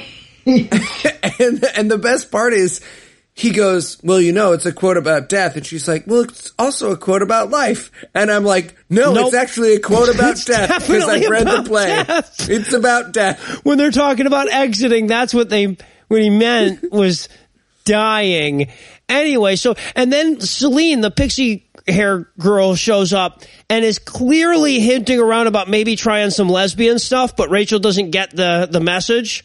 So she decides to go to church instead. And again, I will try it. I have looked up this actress. She is not married, and neither am I anymore. And she looks pretty naked on her IMDb photo, too. So, yes. Yeah. She's done a bunch of stuff. I have extensively researched this actress. Really? Extensively. This is what I was doing while they were talking about the plot of this movie. Yeah, right. She seems like the actress who was like walked into an audition and was like excited she got the part, and then she was like, what's it about? Right. Oh, I was supposed to be in the other fuck. Okay. Yeah, but basically, like, her whole bit here is, gee, I wish I was as Christian as you are, Rachel. And then we get our 23rd and final Bible study scene where she basically turns to Nate and says, this is her actual line, why can't I see my future? Yeah, literally. And he doesn't say, nobody could see their future. You know nobody can see the future, right? The future works, right? Well, I was watching this movie, What the Bleep Do We Know? And they said we can remember things. So how come we can't? Stop it. That's being spiritual. Yeah, right. Satanism. So, yeah, and then, of course, Nate has to throw down some, God always gods when you least expect it type wisdom or whatever. It would have been better if it was rapped. If she had been like, well, why does God stand there and not do anything when I'm in such pain? And he just wraps his arms across his chest. Let me break it down for you. KJ just pops up from below the screen. Oh, yeah. we're going to do this whole movie in rap. We're going to redo the whole thing. It'll be the new Hamilton. It'll be fucking awesome. Oh my God. A rap version of this. Yes. Keisha, you, me, midnight session. We're going to write this musical as soon as we hang up this recording. You are committed. You have said the word yes on this recording. We could definitely finance that. I feel like we could finance the rap version of the Columbine Massacre Christian tragedy movie porn. Fun fact, it would be more tasteful than this movie. It could not be less tasteful. So yes, by default, it would be more tasteful. And then finally, we get to the big day. And we know it's the big day because we get her waking up on the day of the attack. And the guy on the radio says, it's April 20th, 1999. You know, like they do. They always identify the year. Well, not just that. He goes, it's April 20th, 1999, Hitler's birthday. And I wanted so badly for it to flash cut to that guy in a meeting later. Hey, Dave, stop telling people when it's Hitler's birthday. No, also, but they gotta know. They gotta remember Hitler's birthday. Stop counting down the days till Hitler's birthday. Like, today is the only day where it kind of made sense, but you do the 364 days until Hitler's birthday, you seem really into and Hitler, stop Dave. calling them shopping days. I have a Hitler a day calendar. Today's just his birthday. It's like an advent calendar, except for they're just shower stalls. It's cool. It's cool. You'd like it. So, and then we get like, we you know, just so you remember, you know, these guys are bombing shit. So we get like Dylan and Eric setting their bombs in the school. And again, you're just like, why aren't we watching their movie? That would be maybe interesting on some level. But no, we're not. Instead, we're learning that the guy from before whose parents were getting divorced, remember him? No, of course you don't, because there's 900 characters in this stupid fucking movie. Anyway, he wants to talk to her at lunch. That will be important in the relative sense that things are important in this movie. Right. Then she gives Madison her, here, I forgive you because I'm going to die note. Right. Like that morning. Yeah, of course. And also, okay, so that we get this little snippet, and this will come back later, because the teacher comes up and she says, oh, Rachel, that's a very good drawing you're doing. What is it a drawing of? And she's like, it's eyes and tears. What the fuck do you think it is? And the teacher goes, why 13 tears, though? And of course, I'm writing in my notes, because there has to be a certain amount, no matter what, right? But this will all come back. It'll be very important. That's God speaking through her drawing, I guess. Anyway, so and if it had been 12 tears, it would have been like, well, we really only were counting the students. That teacher, right? Fuck them, yeah, fuck them. Right, exactly. And if it had been 9, they would be like, well, not the killers. We weren't counting the Dylan and Eric either. Yeah, and if it was 8, it would be like, yeah, not that black kid. Come on. We're going to count Steve? We're going to count Steve when Rachel died? Come on. Shit. So now we get to lunch, because like her and Madison have made up now, so she can finally get around to dying. So we get to lunch, and she goes outside to talk with divorced dad kid. In the meantime, Dylan and Eric are over by the car. Their bombs in the cafeteria didn't go off on time, so now they're going to get their guns, and we finally get to see some fucking carnage. Except not really. Except not at all. And then, so, okay. I mean, this has been told a couple of times, but the divorce kid is the one who says do you believe in God? And then they shot her story. Right. He never had them do this whole fucking waterboard back and forth thing that happens in the movie, where he's like, are you a Christian? And she's like, you know I'm a Christian. And he's like, you ready to die? And she's like, do it, bitch. And then he fires the gun. It's just fucking insane. They also, in this movie, they have him getting shot before and like passing out before this happens. Mm-hmm. So maybe he just dreams about this long fucking Dirty Harry-esque conversation she had. The truth is, it's incredibly sad that they killed this high school girl, and whether or not they asked her if she believed in God and shot her is entirely irrelevant to the motivations of these killers. And that's what's really important. This whole movie was built on a pyramid of bullshit, which is the sneaky idea that the Columbine killers wouldn't have done this if they had believed in God. And that's That's the truly poisonous twist on this film. Yeah. Is that they killed Rachel because she was a Christian. And the truth is they killed Rachel because they didn't get the help they needed, and we keep giving people guns when we don't need any fucking guns.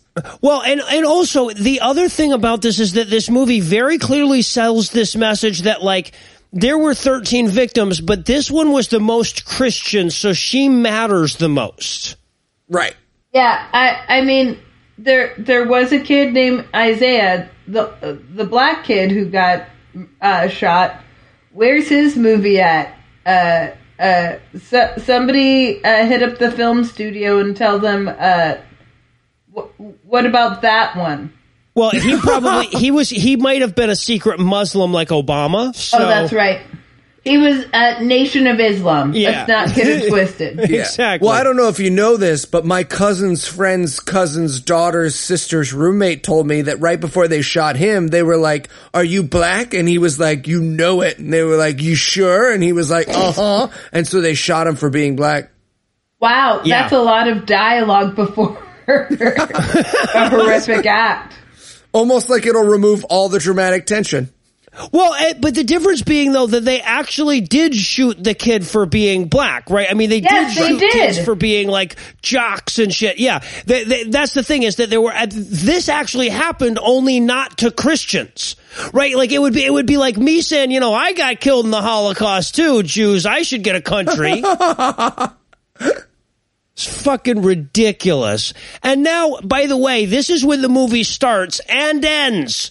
Because, like, they put the gun to her head and kill her, and now she's gone, and it's just like, okay, but, like, there was this whole school shooting. Are we not going to spend any... No? We're done with that, huh? Nope, totally done. They literally just... There's the news footage of the actual kids from the Columbine shooting. Actual fucking kids, yes. Running God, away, and how horrible that was, and how scary that was.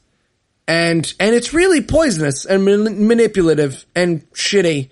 And this whole, like, newsreel section, I was just like, can you imagine us using a dead kid for our message? Someone would justifiably run us over with a steamroller. If I made a, like, God is Dead movie where it was just about some sweet kid who realizes that God doesn't exist and then someone shoots him, everyone would be like, gross, dude. But this movie's just like, what are you gonna do? Well, I think, luckily, though, I do think a lot of people were like, oh, fucking gross on this movie. I think, you know, a lot of the movies we do, they sort of get overlooked because all they're saying is, like, atheists are evil and of Hitler or whatever. But I think the poison and disgustingness of this movie actually did resonate with the average person. Because I've seen a ton of shit online about how despicable this movie is, and not just coming from the normal atheist sources. So at least there's that. There's a reason why none of us could find a responsible theater to have this movie, and I saw it in Times Square at the one theater that shows Christian movies. Noah had to go search through the jungles. And it was only playing at 3 p.m. in New York City. I could only find it at 1:45. I couldn't find a fucking showing after 1:45. Yeah. And so, they tug at your heartstrings with a little bit more of this fucking newsreel footage, which, again, such a disgusting fucking thing to put in this movie. But at any rate, and then we cut to her car where everybody's going to, like, put flowers on her car or whatever. And this is a thing that really happened, I guess, you know, just showing us once again that this actually was a pretty popular kid and like, probably didn't really have, like, problems compared to the average teenager in high school or whatever. And apparently the car that they used is actually her car. They actually took her car from Denver to, like, Nashville or wherever the hell they filmed this, for this scene. Cause that was important. But yeah, now all of the kids are gonna Jesus because she inspired them. And, while they were all gathered around the car, I just wrote in my notes, what these kids need is some exposure therapy. They need James Lindsay to jump out in a trench coat. That's a deep cut right there. Only the real fans get that one. That's right. That's the people who listen to me when I'm serious. And then we cut to the funeral where Nate gives the eulogy because apparently my bladder can take it. Yeah. I was shocked that they had anything left to say. Well, they didn't, though. They didn't, but we kept going anyway. Yeah. Did his eulogy end with the sentence, "What happened to her"? I can't imagine I was paying that close of attention. Is that how he finished it? Yes. I was still looking for an outlet at this point. Just crawling around the theater in the dark. Yeah. Checking under people's legs. Oh, wait, nobody's legs. Nobody. At one point he goes, "What happened to her?" And it's supposed to be like this melodramatic moment, but it's this weird pause. So I wrote in my notes, "She got shot, dude, not the time." Also, there's a close-up of the coffin, and you notice that everyone has signed her coffin like a yearbook. That was weird. That was a weird shot of this movie.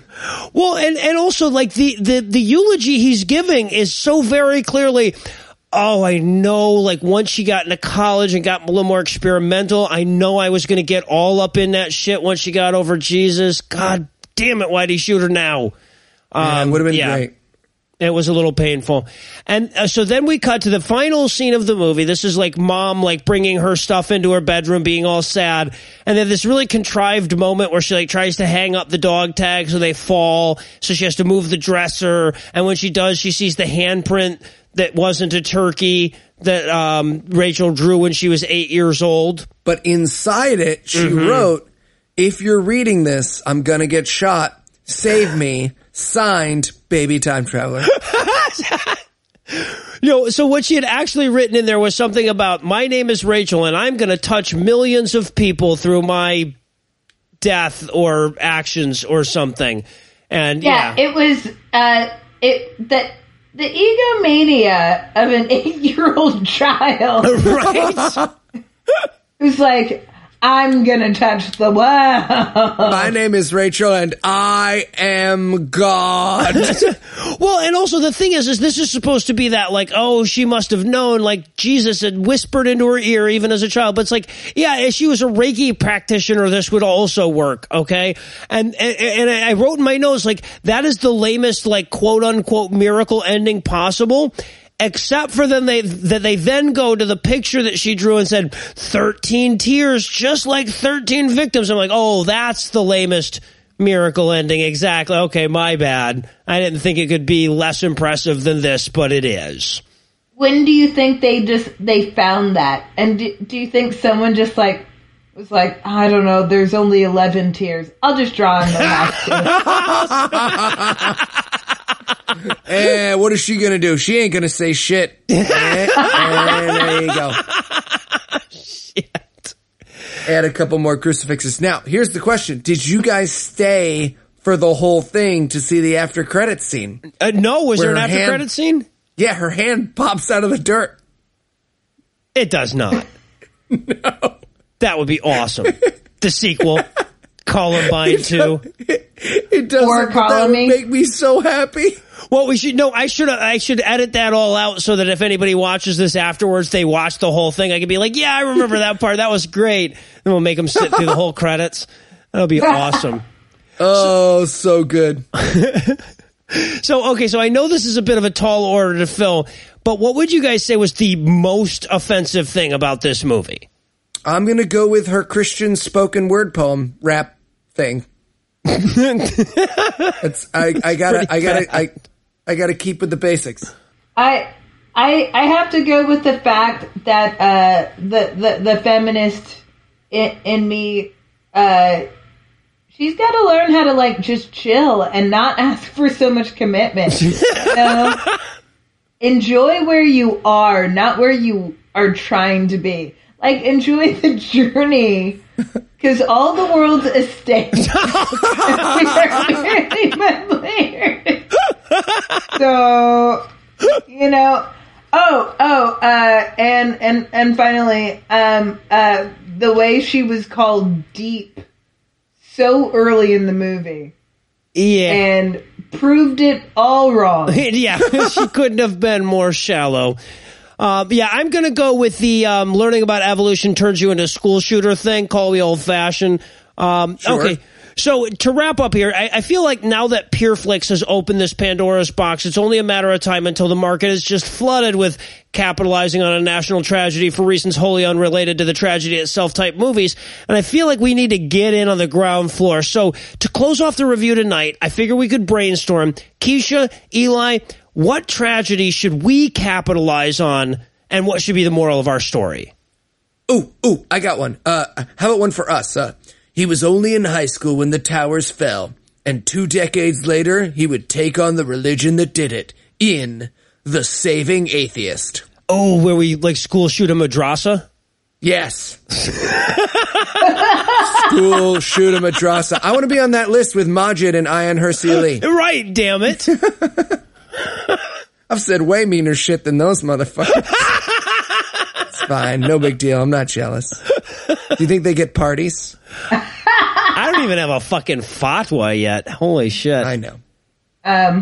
So I guess if this is round robin, mine would be Sandy Hook, but it's a mashup of Look Who's Talking. That is the best idea ever. As soon as we are finished with our rap musical about Columbine, we start working on Look Who's Talking, the Sandy Hook musical. Yeah, that way we can hear their Christian thoughts, except for that black kid. I don't know. He like deserved it or something. Oh, he can be voiced by Samuel L. Jackson? Yep. You can stop selling, sir. It's sold. Well, I have to say, Keisha, not many people have the stomach to come back for more. Very impressed. If our listeners would like to hear a little more from you, where could they go? You can go to KeishaZollar.com. You can follow me on Twitter. I post about all my shows. I have some fun shows and whatnot coming up at UCB, at the Upright Citizens Brigade, at the People's Improv Theater. I don't know. Find me online. I don't know. Google me. Sure. Awesome. Or just check the show notes and we'll have everything linked there. All right. Well, thanks for hanging out with us tonight. And here's hoping we can make a trilogy of it in the future sometime. Yay. This time, I want a black movie. We'll see what we can do. You know, they're much worse. They tend to be much done worse. And done. Eli's like, fuck the caveats. Roll it. And well, that does it for our review of I Am Not Ashamed. That's not going to do it for the episode just yet, because we still need to get you all ticklish over next week. So, Eli, tell us, what's on deck? The atheist delusion. Oh, a lot of people are going to be really excited to hear that, myself included. Oh, gibbity. Oh, I've missed him. Oh, Ray. His scent lingers in my memory and his taste lingers on my taste buds.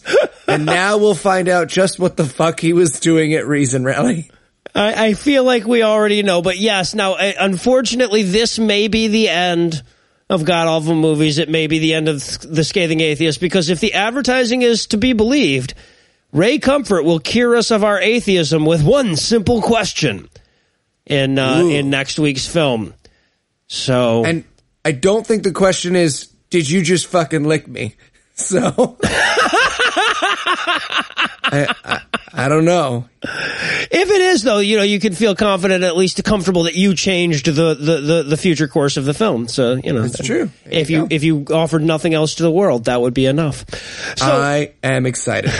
As am I, sir. So with that to look forward to, we'll bring episode 63 to a merciful close. Once again, a huge thanks to Keisha for suffering alongside us tonight. A big get well soon to Heath, and a gargantuan debt of gratitude to all the Patreon donors that help make the show go. If you'd like to count yourself among their ranks, you can make a per episode donation at patreon.com/godawful and thereby earn early access to every episode. You can also help us a ton by leaving us a 5-star review on iTunes and by sharing the show on all your various social media platforms. And if you enjoyed this show, be sure to check out our sibling shows, The Scathing Atheist and The Skeptocrat, available on iTunes, Stitcher, and wherever else podcasts live. If you have questions, comments, or cinematic suggestions, you can email godawfulmovies@gmail.com. All the music used in this episode was written and performed by Ryan Slotnick of Evil Giraffes on Mars and was used with permission. If you like what you hear more by following the links on the show notes to this episode. Thanks again for giving us a chunk of your life this week. For Heath Enright and Eli Bosnick, I'm Noah Lugeons, promising to work hard to earn another chunk next week. Until then, we'll leave you with the Breakfast Club close. My name is Jesus, and I'm here to say Jesus thinks every single morning. Shit. Goddamn. One of these days, we'll get it. So white. The filmmakers took out the line where one of the shooters confessed that he's gay because blaming the Darwinists and video game makers was apparently enough. There have been 57 mass shootings since Columbine, but we still won't make a goddamn movie about gun control. Hey, we both did real ones. Weird. My name is Jesus. Jesus is here to say, DJ happy Jesus. birthday to good zipper damn snakes. The preceding podcast was a production of Puzzle in a Thunderstorm, LLC, copyright 2016, all rights reserved.